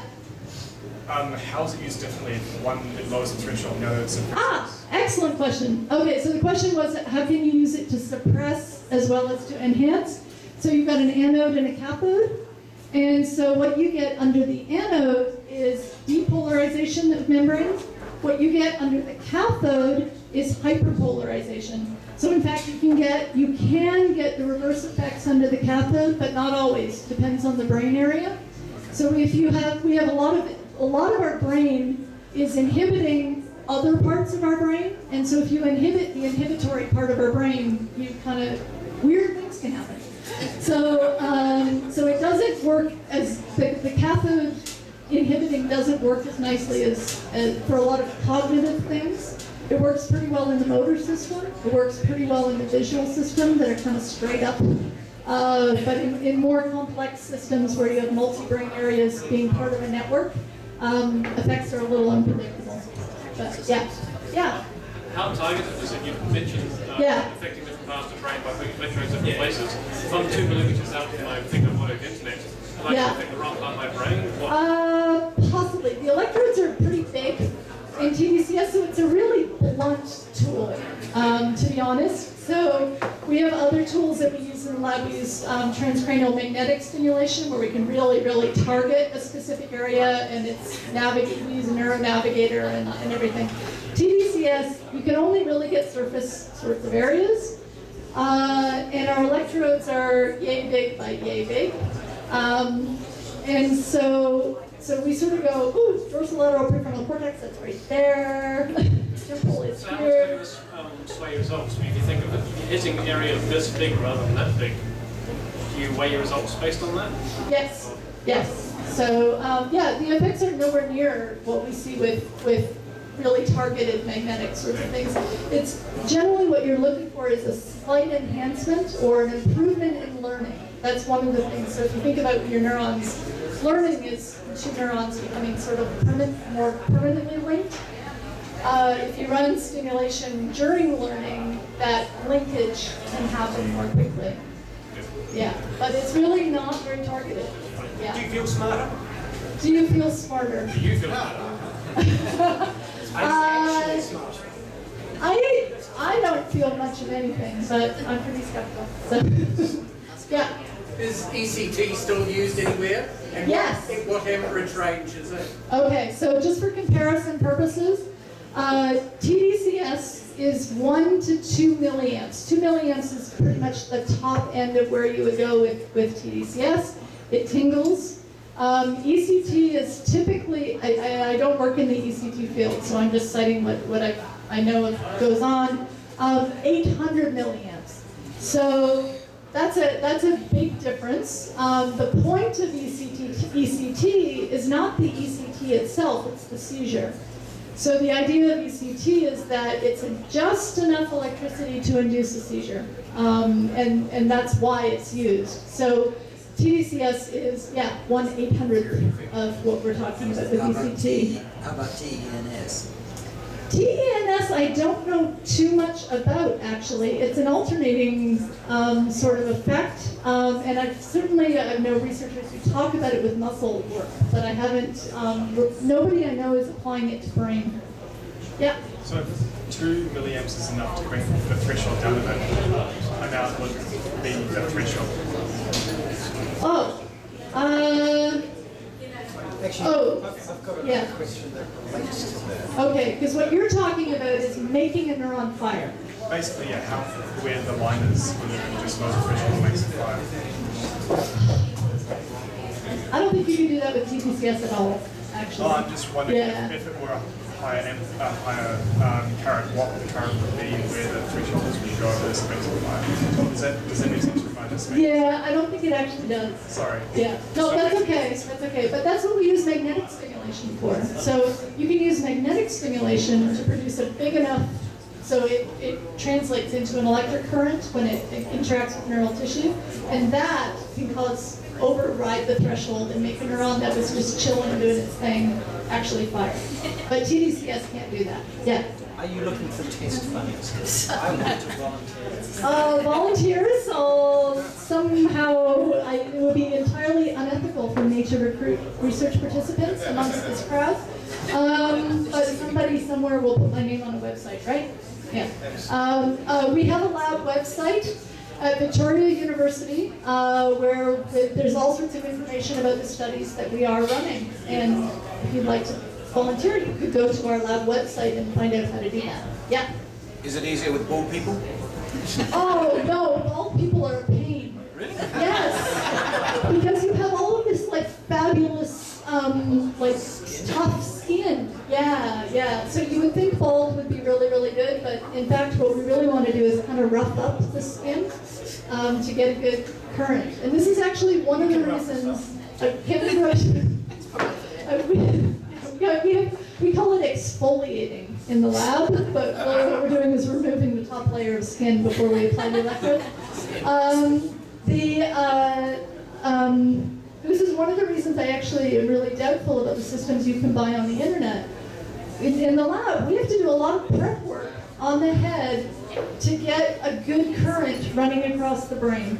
And so I personally am really doubtful of a system that allows you, it looks like straight out of Star Trek. You know that episode where Geordi has the whole, the video game thing on his head? Anyway, it looks just like that, and it's not really requiring the same level of connection, and there's no impedance monitor, and so, part of me feels good because I think that really it's doing nothing. But again, placebo, go for it. Yeah. Any other? All right, thanks.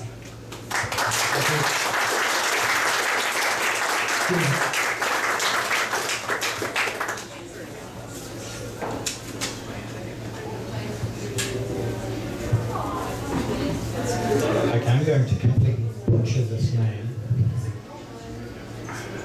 Mirfan Sanson. She will be talking about the functions of imagining the future. How did I do with the name? Not too bad. Miva. Miva. Hi. So I imagine most of you will have heard of The Secret. Yes. Oh yes.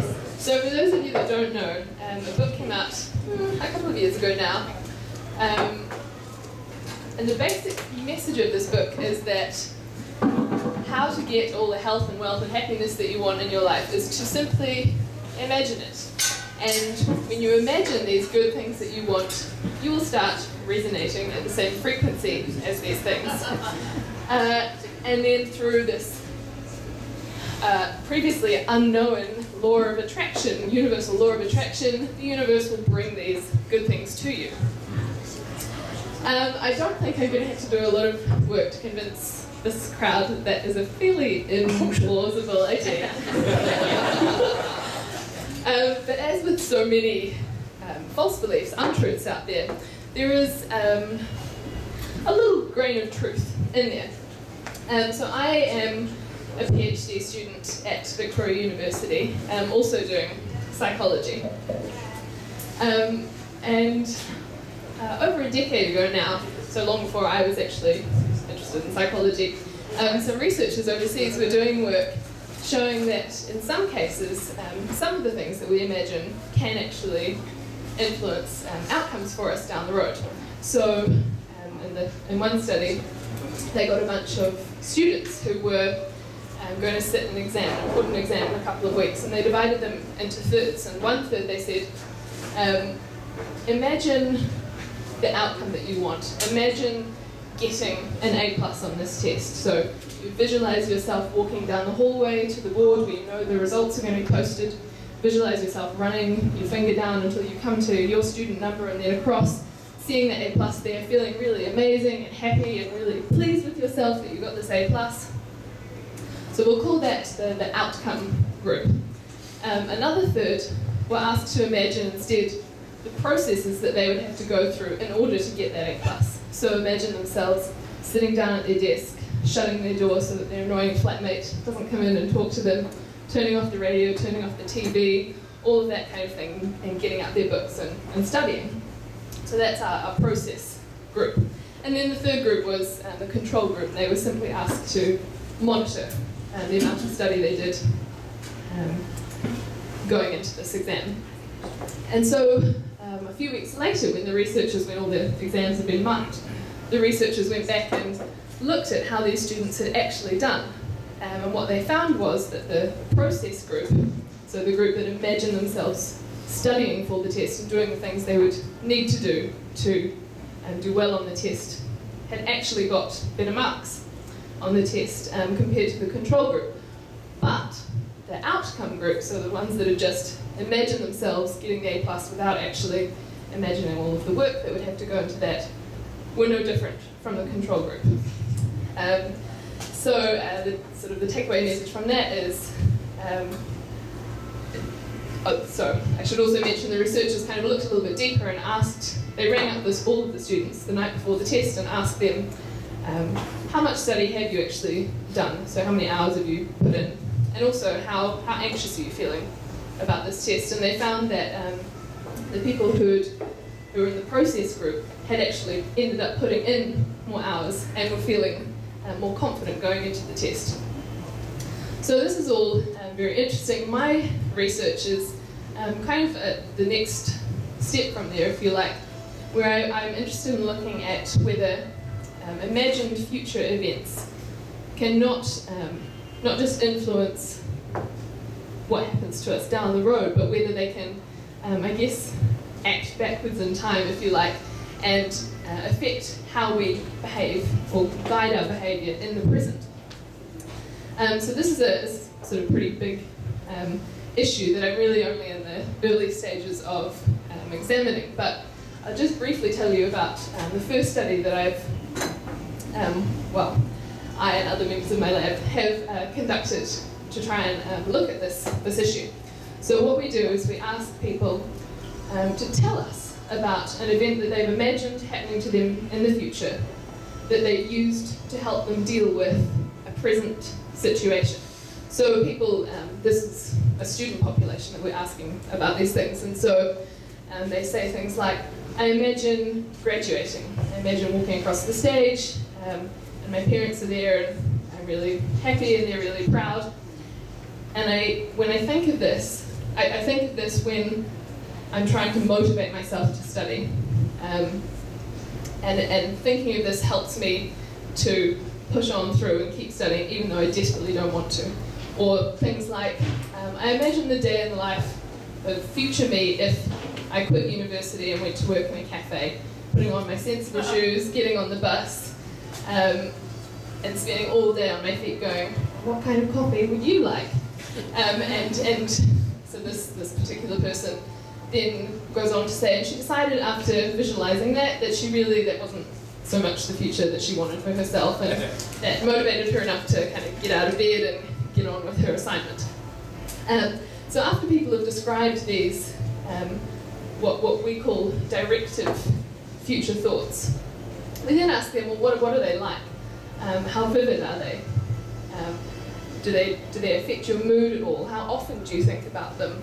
Are they positive or negative for you? And what we find when we compare them to memories that people say they use to help them is that they're just as vivid, even though they're just imaginary events. And they actually have a greater effect on mood and greater intensity of feelings that accompany them. And people are thinking about them, talking about them more often. So obviously this is quite a preliminary step in that it's only evidence that people report using imagined future events to help them in the present. But I think it is suggestive that this is certainly a line of study worth pursuing, and obviously what I would really like to do next is get into more experimental approaches where we give people specific scenarios to imagine where there's some kind of message or life lesson for them to extract, and then see if they can apply that life lesson to a situation we put them in the present. So that's something I'm working on implementing at the moment. So maybe next time there's a conference I'll be able to come and tell you how far I've gotten in the interim. But I'll just leave you, I guess, with the take-home message that it's all very well imagining the future that you want, but to really achieve health, wealth and happiness, it's actions, not imagination alone, that will get you there. Thanks.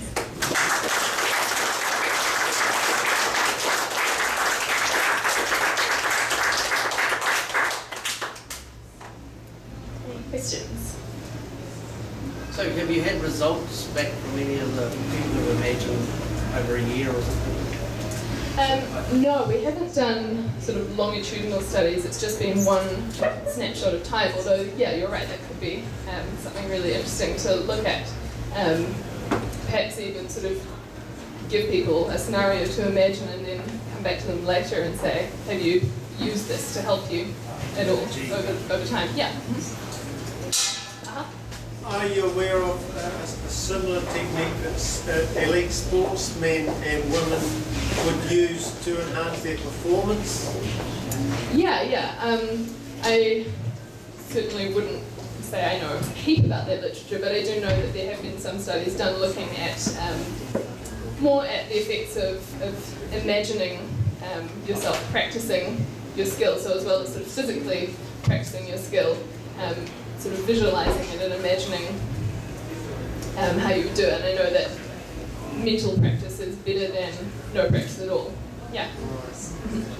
But yeah, I imagine this sort of thing definitely could help sports people. And actually, that is something that I would be interested in looking at, is asking professional athletes, what do you think of to motivate you? And seeing whether they sort of spontaneously tell me about specific memories or specific sort of future things that they imagine. So I imagine standing on the podium and it feels great and I've got the gold medal or whatever.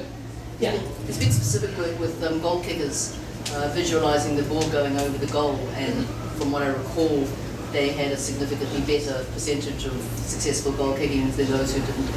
That's interesting. That study has actually been replicated with people shooting hoops.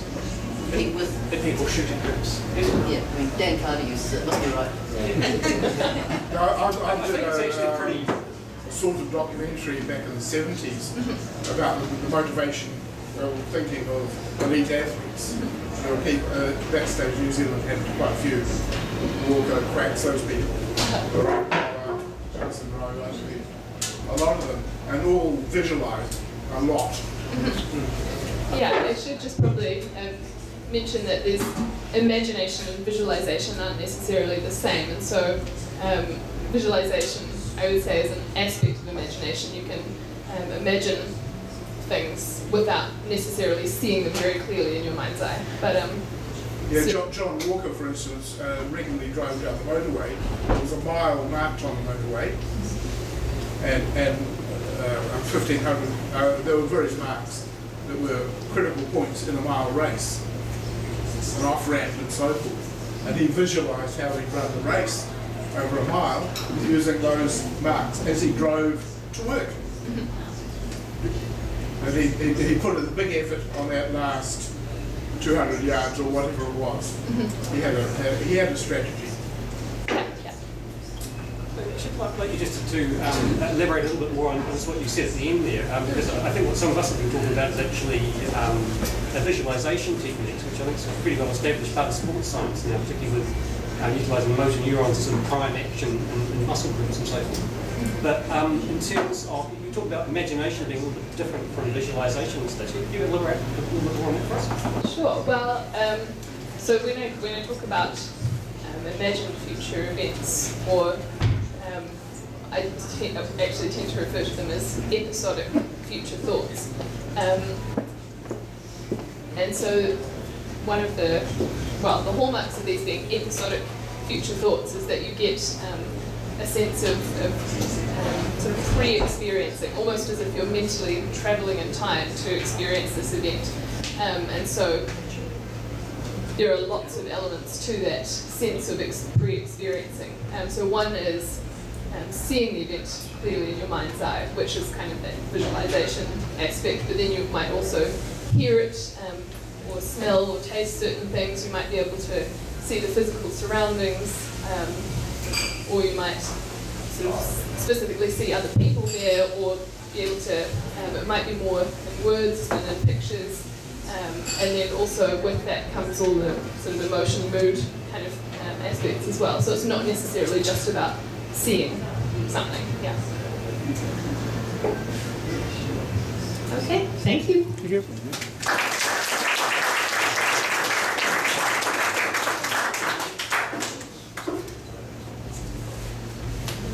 Johnny G. Split brain studies and the implications for an immortal, indivisible soul. I'm surprised you read my writing, that's pretty good. Where do I start here? Perhaps the first one I should already ask is, this will probably go by where I go with this. How many people here had heard of split brain studies before? So put your hand up if you have. So that's about, probably about the half. Okay, I should go over it.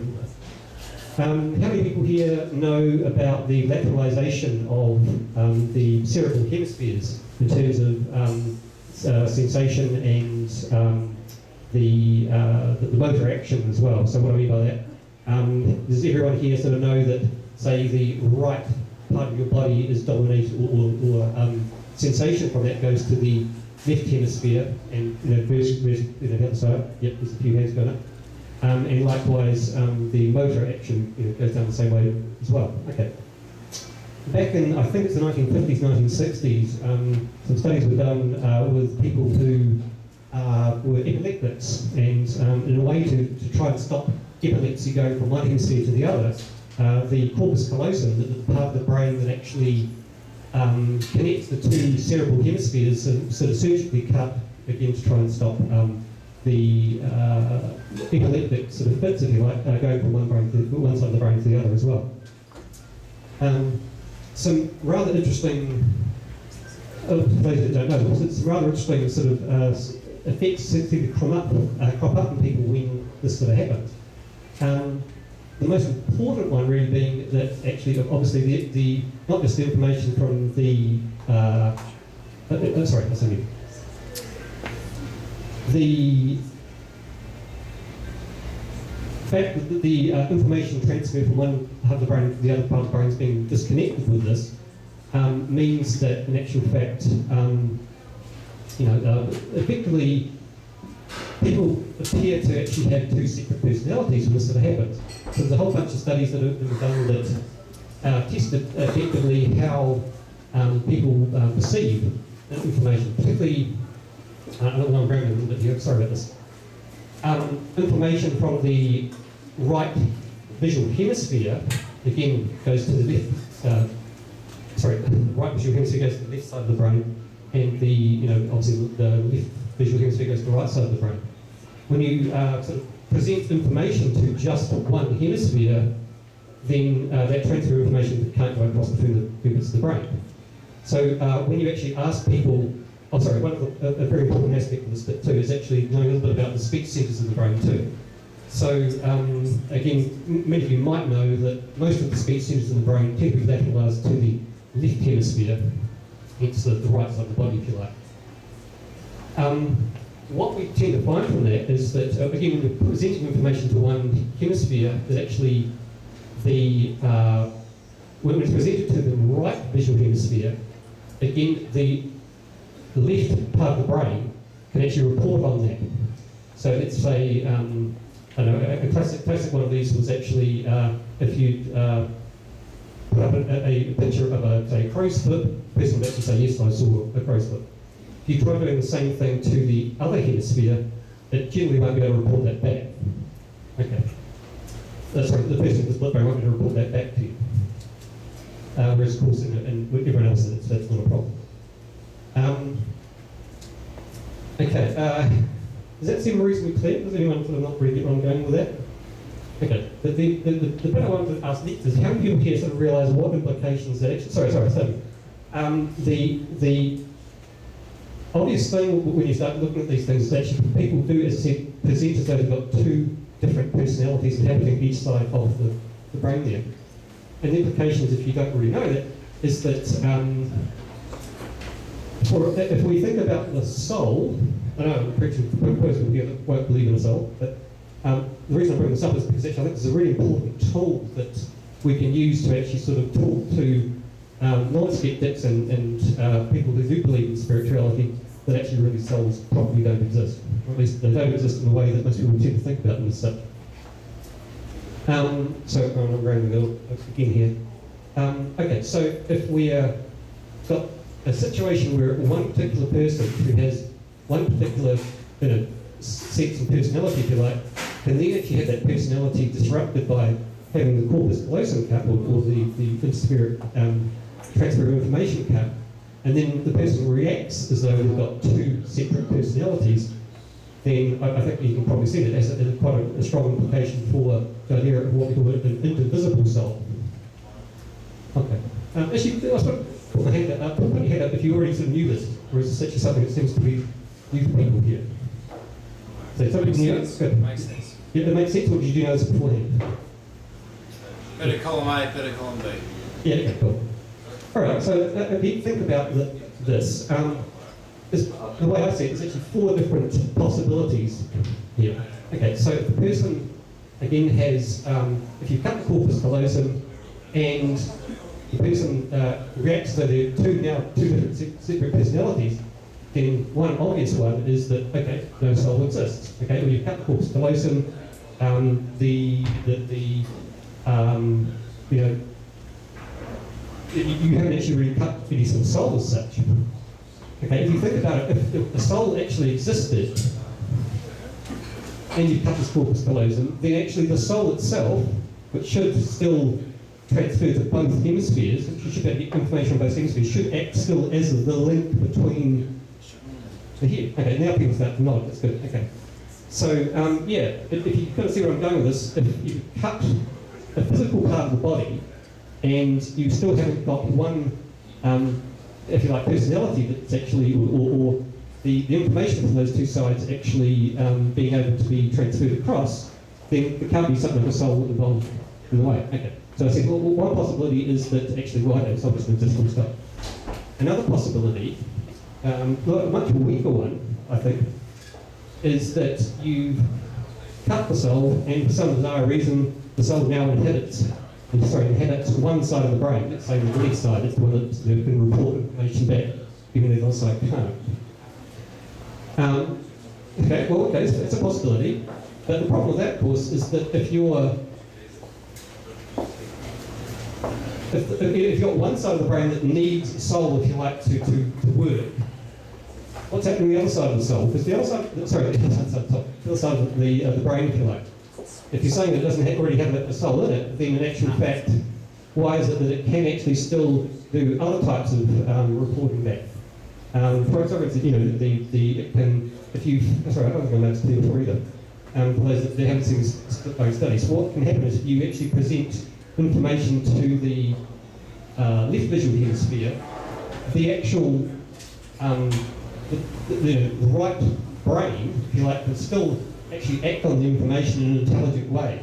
So for instance, one of the tricks that you can do is actually get it to draw what it sort of saw on the screen in front of you. So for instance, if you flashed up a circle, you can get it to, you know, the left hand that's being operated by the right side of the brain can actually draw a circle as well. In fact, there are actually some sides of some functions that the left hemisphere does better than the, sorry, the right hemisphere does better than the left hemisphere, if you want, with the right mixed up here.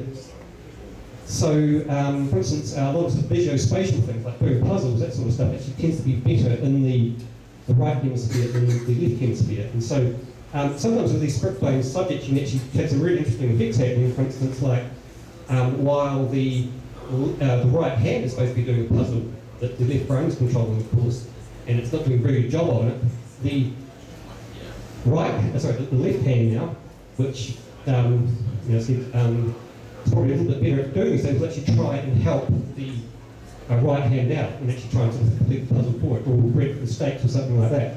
But this still acts in a fairly intelligent way. So again, if you've got a situation where you're saying that the soul, as it were, is now actually having just the left side, then how do you explain the fact that the right hemisphere can still actually do a lot of really interesting, intelligent things? So where am I now? So let's do, everyone's got my head the all other possibilities. So oh yes, there is the possibility that for some bizarre reason now you've actually got two souls, because effectively you've chopped the corpus callosum in half and you've actually divided the soul in half too. Okay, so that sort of solves that problem about one side of the head having a soul, the other one not, and you know, the side of the other soul not needing one in a sense. Okay, but of course you can imagine that that's kind of a problem from the perspective of how most people perceive souls, in the sense that if you can literally chop something in half at the level of the brain and body, if you like, then, well, effectively you're just dissected the soul as well. That sort of doesn't really fit a lot of people. Certainly from the idea of like an immortal soul, if you want, you can dissect it in two, well, why can't you dissect it in 3, 4, 5, 6? Okay. The fourth and final one, which I think is probably the most ridiculous of all, is the idea that actually if you divide this in half and you can still have two souls, let's say that the original soul, if you want to call it that, now inhabits just the same left hemisphere, could be the right one, doesn't make any difference. And people might sort of say, well, you can still actually have a soul in the other hemisphere because some other soul from around about, I don't know, some ghostly thing now comes and possesses that side as well. I think they're called thetans. Thetans, okay, yeah, that's okay. Understandable. I'll pass you over to Mr. Scientologist here and tell us more about that. Yeah, so again, I know I'm rambling a little bit here. I'm sorry I don't have this very well coordinated. I sort of got a slight PowerPoint presentation for this thing, but I can't sort of present it, so yeah. Anyone got any questions at all? Yeah, come in. I know there's an idea from people that do argue there's a soul, that the soul is in an ethereal plane, and the brain is just like an antenna that's picking up signals from the soul.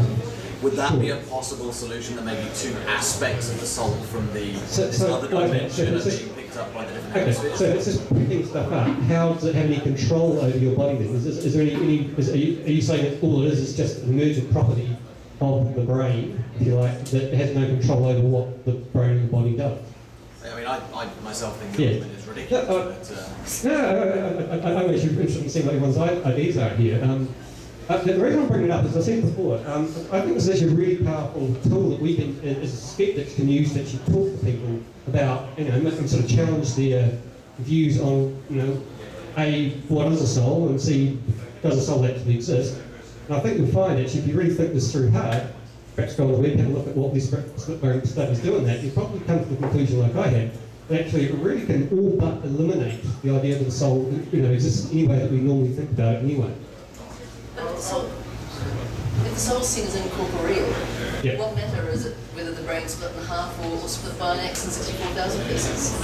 Okay, so if it's incorporeal, so does that explain, or does that not be explained by what I was saying before about the problem that if you cut the brain in half, if the brain is still getting information from both hemispheres, then surely it should be able to act as though it's still one whole, not as though they're two separate personalities that often actually can have different reactions to the same set of stimuli. So you're equating the soul with the personality and saying that if the personality splits, therefore the soul must split. I can see where you're going with this already, actually, I think what I'm sort of getting at there is actually, if a soul does exist, then it's going to be very different to what most people think of as a soul. So I think they'll just about, agree with me that most people think of the soul as being consciousness, really, or something related strongly to it. It lives in the liver anyway, the Greeks. Yeah, I know you're going. So I've been to the same lectures. Don't worry about that. When you're talking with someone who believes in a soul, you're mistaking them for someone who has rational thought. Oh, quite right. So why would they need to have any thought processes to this at all? Anything else? Well, I mean, what I'm saying is that at your next party that you go to, someone says, I'm a spiritualist, I believe in soul, etc., etc. You can say, well, okay, do you really? What do you think about a soul? Have you heard about these split brain studies? These split brain studies show that, and then use that as a tool to actually sort of really make them challenge their belief systems about that. Sorry, this is trivial, but I keep thinking of amputations where you get a phantom limb. So can you have a phantom soul? I think they're called phantoms, aren't they? Oh, you've lost your first one. Careful what you're saying. Actually, there is actually one other argument that I've seen actually online that actually goes something along this. Someone tried to actually sort of counter it by sort of saying, well, if you think of the right brain space here as being a little bit faulty, it's being like a faulty version of how the soul, perhaps the soul can inhabit or rather control, get information from, etc., the left hemisphere fine, but then by cutting the corpus callosum, your ability to actually send and get information from the right hemisphere is just compromised. It's not totally gone, it's compromised. So that's, there's still some sort of link between the two. Again, I don't think that really washes for much the same reason I said before, which was that, well, even if there's a connection between the two of them, then they should still operate as one sort of whole unit, if you like. Does that make sense? Yeah. People have different reactions to things over time, so and it could be just you got up too early that morning or whatever. So, but your reaction to things can change. And that doesn't necessarily mean you're not the same person. It just means that for whatever reason, it could be physical things or whatever, actually different. So it's a bit like what you're talking about, the different reactions just spread over time. And just wonder. I'd like to get you to sort of push it out a bit further, actually, because I'm still not quite getting you there. So, I'm not really 100% sure what you're trying to say by that, actually. Well, you're saying that the two sides of the brain are having different reactions, so they're not really as if it's the same kind of person, a holistic person. Yeah. I'm saying over time, the same person that's got the brain connected is not behaving like one person too. So you're actually going to get different reactions over time. Sure. In a normal person. I completely agree with you. I don't necessarily think that actually validates what I'm sort of saying there in any way, of course. Actually, perhaps the split brain analysis a little bit further, actually.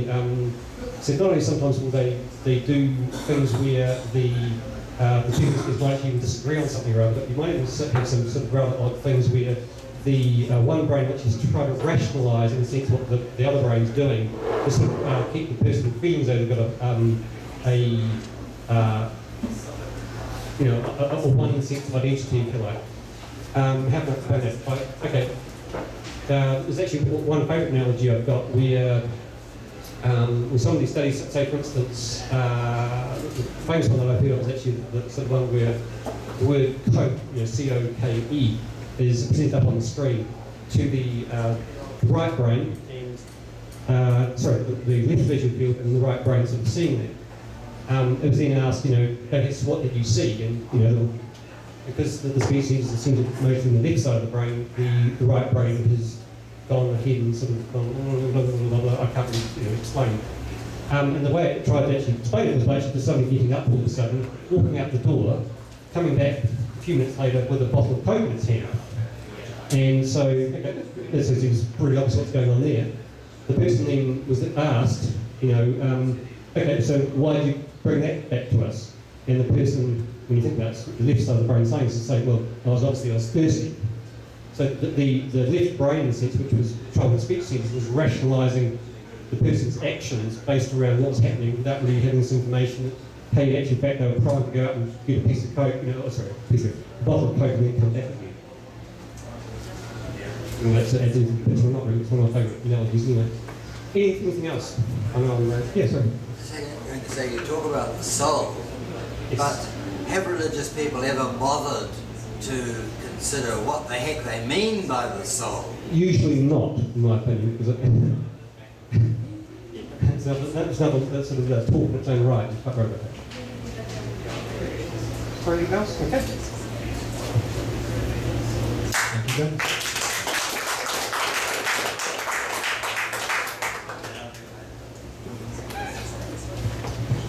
Next up we have Don Kinnell.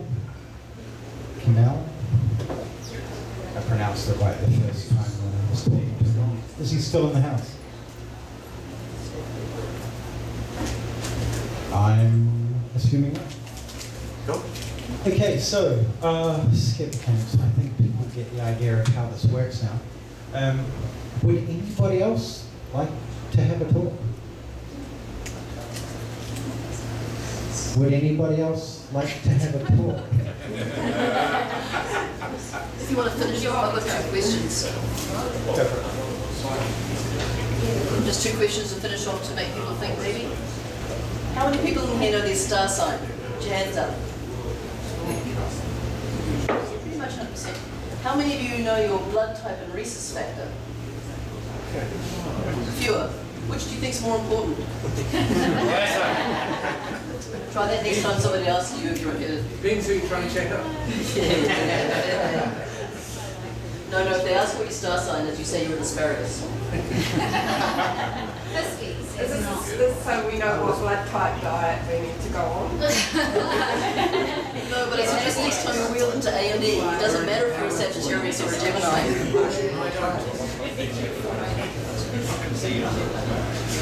Whatever you ask.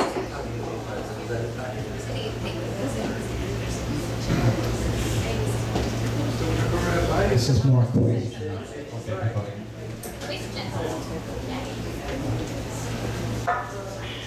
This is more of a question type thing and a bit of a rant about stupid people. I have a friend, let's call him Idiot Jeff, not his real name. And we've recently had a few debates. Let's call him a conspiracy theorist.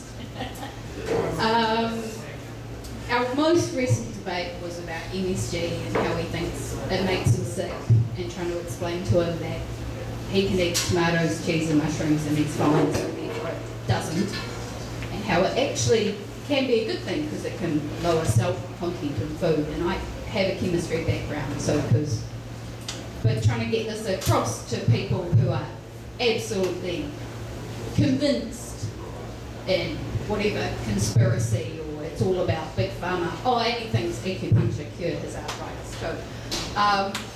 So lots of things like that. So I'm really interested to hear about maybe other people's stories with. Yeah, how have you dealt with them? Success stories, failure stories, chance to have a rant about stupid people. Can I have a little rant? Yeah, have a rant. No, I don't need a microphone. Celiacs has become a shorthand for fussy. Oh, celiacs, the gluten-free. It's like, do you have celiacs? No. Then how do you know you're allergic to gluten? Oh, but it's better for me. No, you need fibre. It's not. Sorry, that's one of my pet peeves as well. I have more of a rant than actually a good thing to say, but in my third year of doing a midwifery degree, we studied a whole lot of alternative medicines, and the tutor who was taking us this particular class was also the person who took us through research, strangely enough. But at one point when she was talking about homeopathy, she explained to us that, listen, look, if you do happen to have a woman who's in labour and let's just say vomiting, and she doesn't have this particular thing, homeopathic medicine that she really needs, you can just write it down on a piece of paper and hold it in your hand, and that will be good enough. Woo! This is at a university course in my third year of studying. Are you still practicing? No. Oh, bummer, because I have a friend who needs a midwife who's not. And they're hard to find. Yeah, no, I mean, I know a hell of a lot of really, really if you wonderful know one midwives. Lots of non-loony midwives. I know a lot. Yeah, but a lot of dancing under the, When was that presentation? This was Massey University in 2010. So they might still be doing it. Yeah, they will wait now. Yeah. Quite some time back, when we first had the Skeptics Conference at Victoria, I was about 7 months pregnant, wandering around Victoria University trying to find where the venue was. Yeah. And I bumped into a room full of women, and they looked at me, and I looked at them, and I thought, this does not look like the Skeptics. And I said, okay, what group's this? And they said, oh, we're the midwives, who are you looking for? And I said, I'm looking for the Skeptics, because they were supposed to be there. I said, I'm looking for the Skeptic. And they said, oh, we're the opposite of that. And I kind of stood there and I said, well, you were the people who meant that I don't have to have an episiotomy when I have my baby. That was a really good application of skeptical thinking, and I thank you for it. Yeah. But just that initial reaction, oh, we're the opposite of that, was rather confounding. I always challenge them on the fact that most alternative practitioners of alternative medicine very quickly abandon it when they get seriously unwell. Unfortunately, the tragedies are when they don't abandon it, of course. But you know, I put it to one colleague once that who's into chiropractic. I said, Palmer, the founder of chiropractic, said he could cure any known disease simply by manipulating his backbone. Anything. It would surely make him immortal, but apparently he died. But the challenge on that. Why do they abandon it quickly when they get seriously unwell? Why do they, etc., etc.? I find with conspiracy theorists, just a bit of advice, that real abuse doesn't work. No. If you try and argue. Well, they take it by each way. They'll carry with the homeopathy, but they will take their insulin as well, just to be on the safe side. I'll say it's a by each way in my book. That's bad. If you're coming on Sunday, I've got a lot of anecdotes for you. Yeah. And possible phrases, sound bites.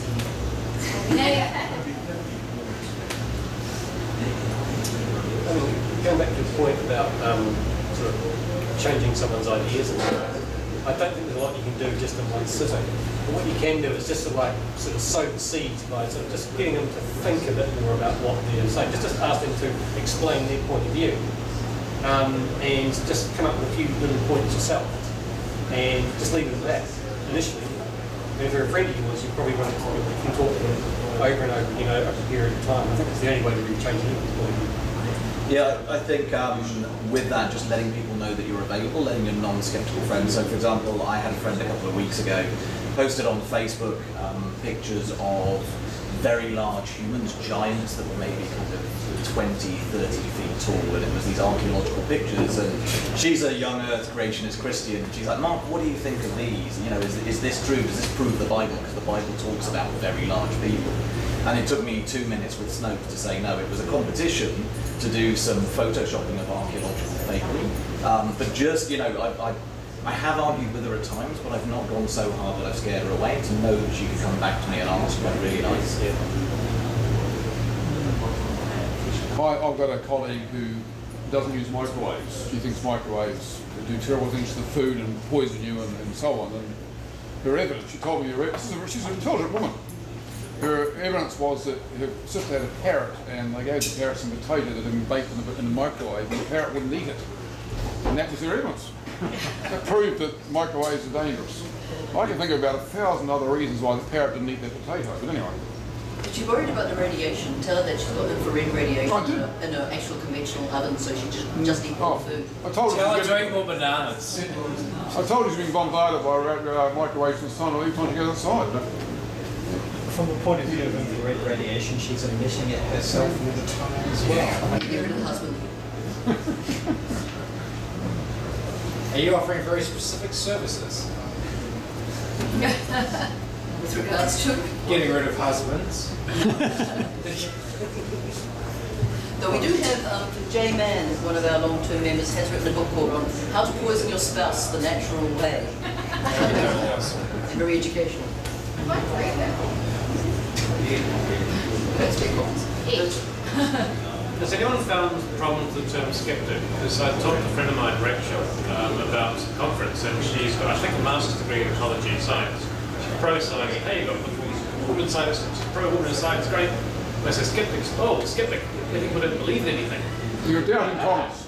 Which is not true, but if anyone's found that the term skeptic is quite misunderstood, we all know accepting means we apply rational thinking and logical processes and a scientific method, but it's kind of hard to get across in one word. Oh no, Idiot Jeff thinks he's a skeptic because he doesn't believe anything. Right, so I think maybe the term skeptic especially is poorly defined with what it's doing. I just heard an audience briefly chatting about with one of the Mats who said that he had been talking to somebody about coming here, and they assumed skeptics meant conspiracy theorists, following on from climate change skeptics. So I'm skeptical about what the government says. So that was a totally, you know, they believe in all these conspiracies and governmental kind of things. So that was a whole new flip on the term skeptics, which mostly I've encountered being they don't believe anything or they're all dogmatic authoritarian scientists and such. Well, the first time I come to my book was that conspiracy theorist space, and I was thinking on these lines for quite a while, trying to figure out what we're doing. My understanding is that the term skeptic was spelled with an SK, etc. It's set up to sort of define it from SC, as the word skeptic, because of the negative connotations that sort of brought along. It was sort of like card-carrying skeptics. Yeah, people It's nothing to do with Dennis' spelling at all, he denied it. It doesn't seem to work, it's still got negative connotations, don't yet. Well, you're probably right. Yeah. I think it was just the Oxford or the Cambridge dictionary. I've heard that was actually specifically used. It's skeptics with a K, and we spell it that way to try and differentiate us from all the lowercase. I used to be a skeptic, but then I saw this ghost.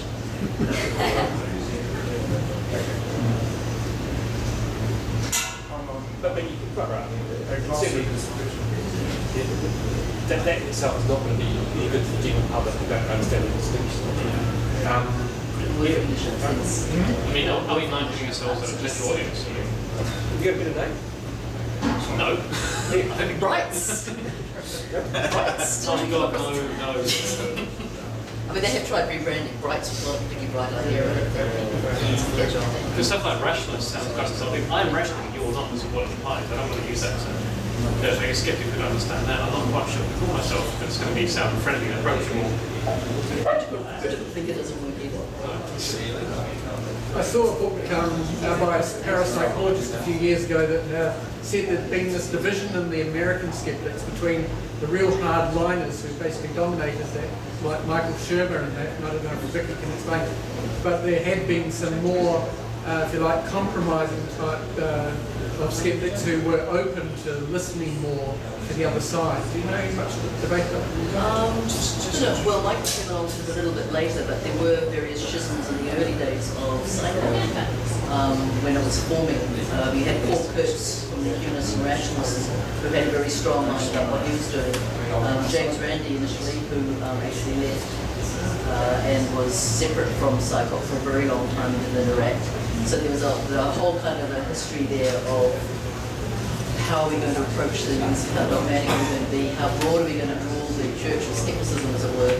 I mean, you go to the States and the assumption there is that you must be a strongly atheistic, Democrat voting liberal as part of being a skeptic.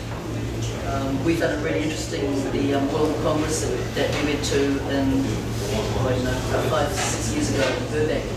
And that was very much the assumption. It was very hard to explain to them that we came from a country which was actually pretty secular, because they were very much under siege from the religious right there. And so there was a very strong focus on the whole anti-religion thing as part of the skeptics, whereas here we've tended to kind of operate in our media and the atheist rationalist humanists operate in theirs. So when I was getting calls about religion, I'd usually shut it over to them, primarily except for when people would say they had a piece of true art. And then I'd think back onto it, well, you can scientifically test that, which is what our original purpose, I guess, was. Investigating belief, at least at that point, was pretty hard.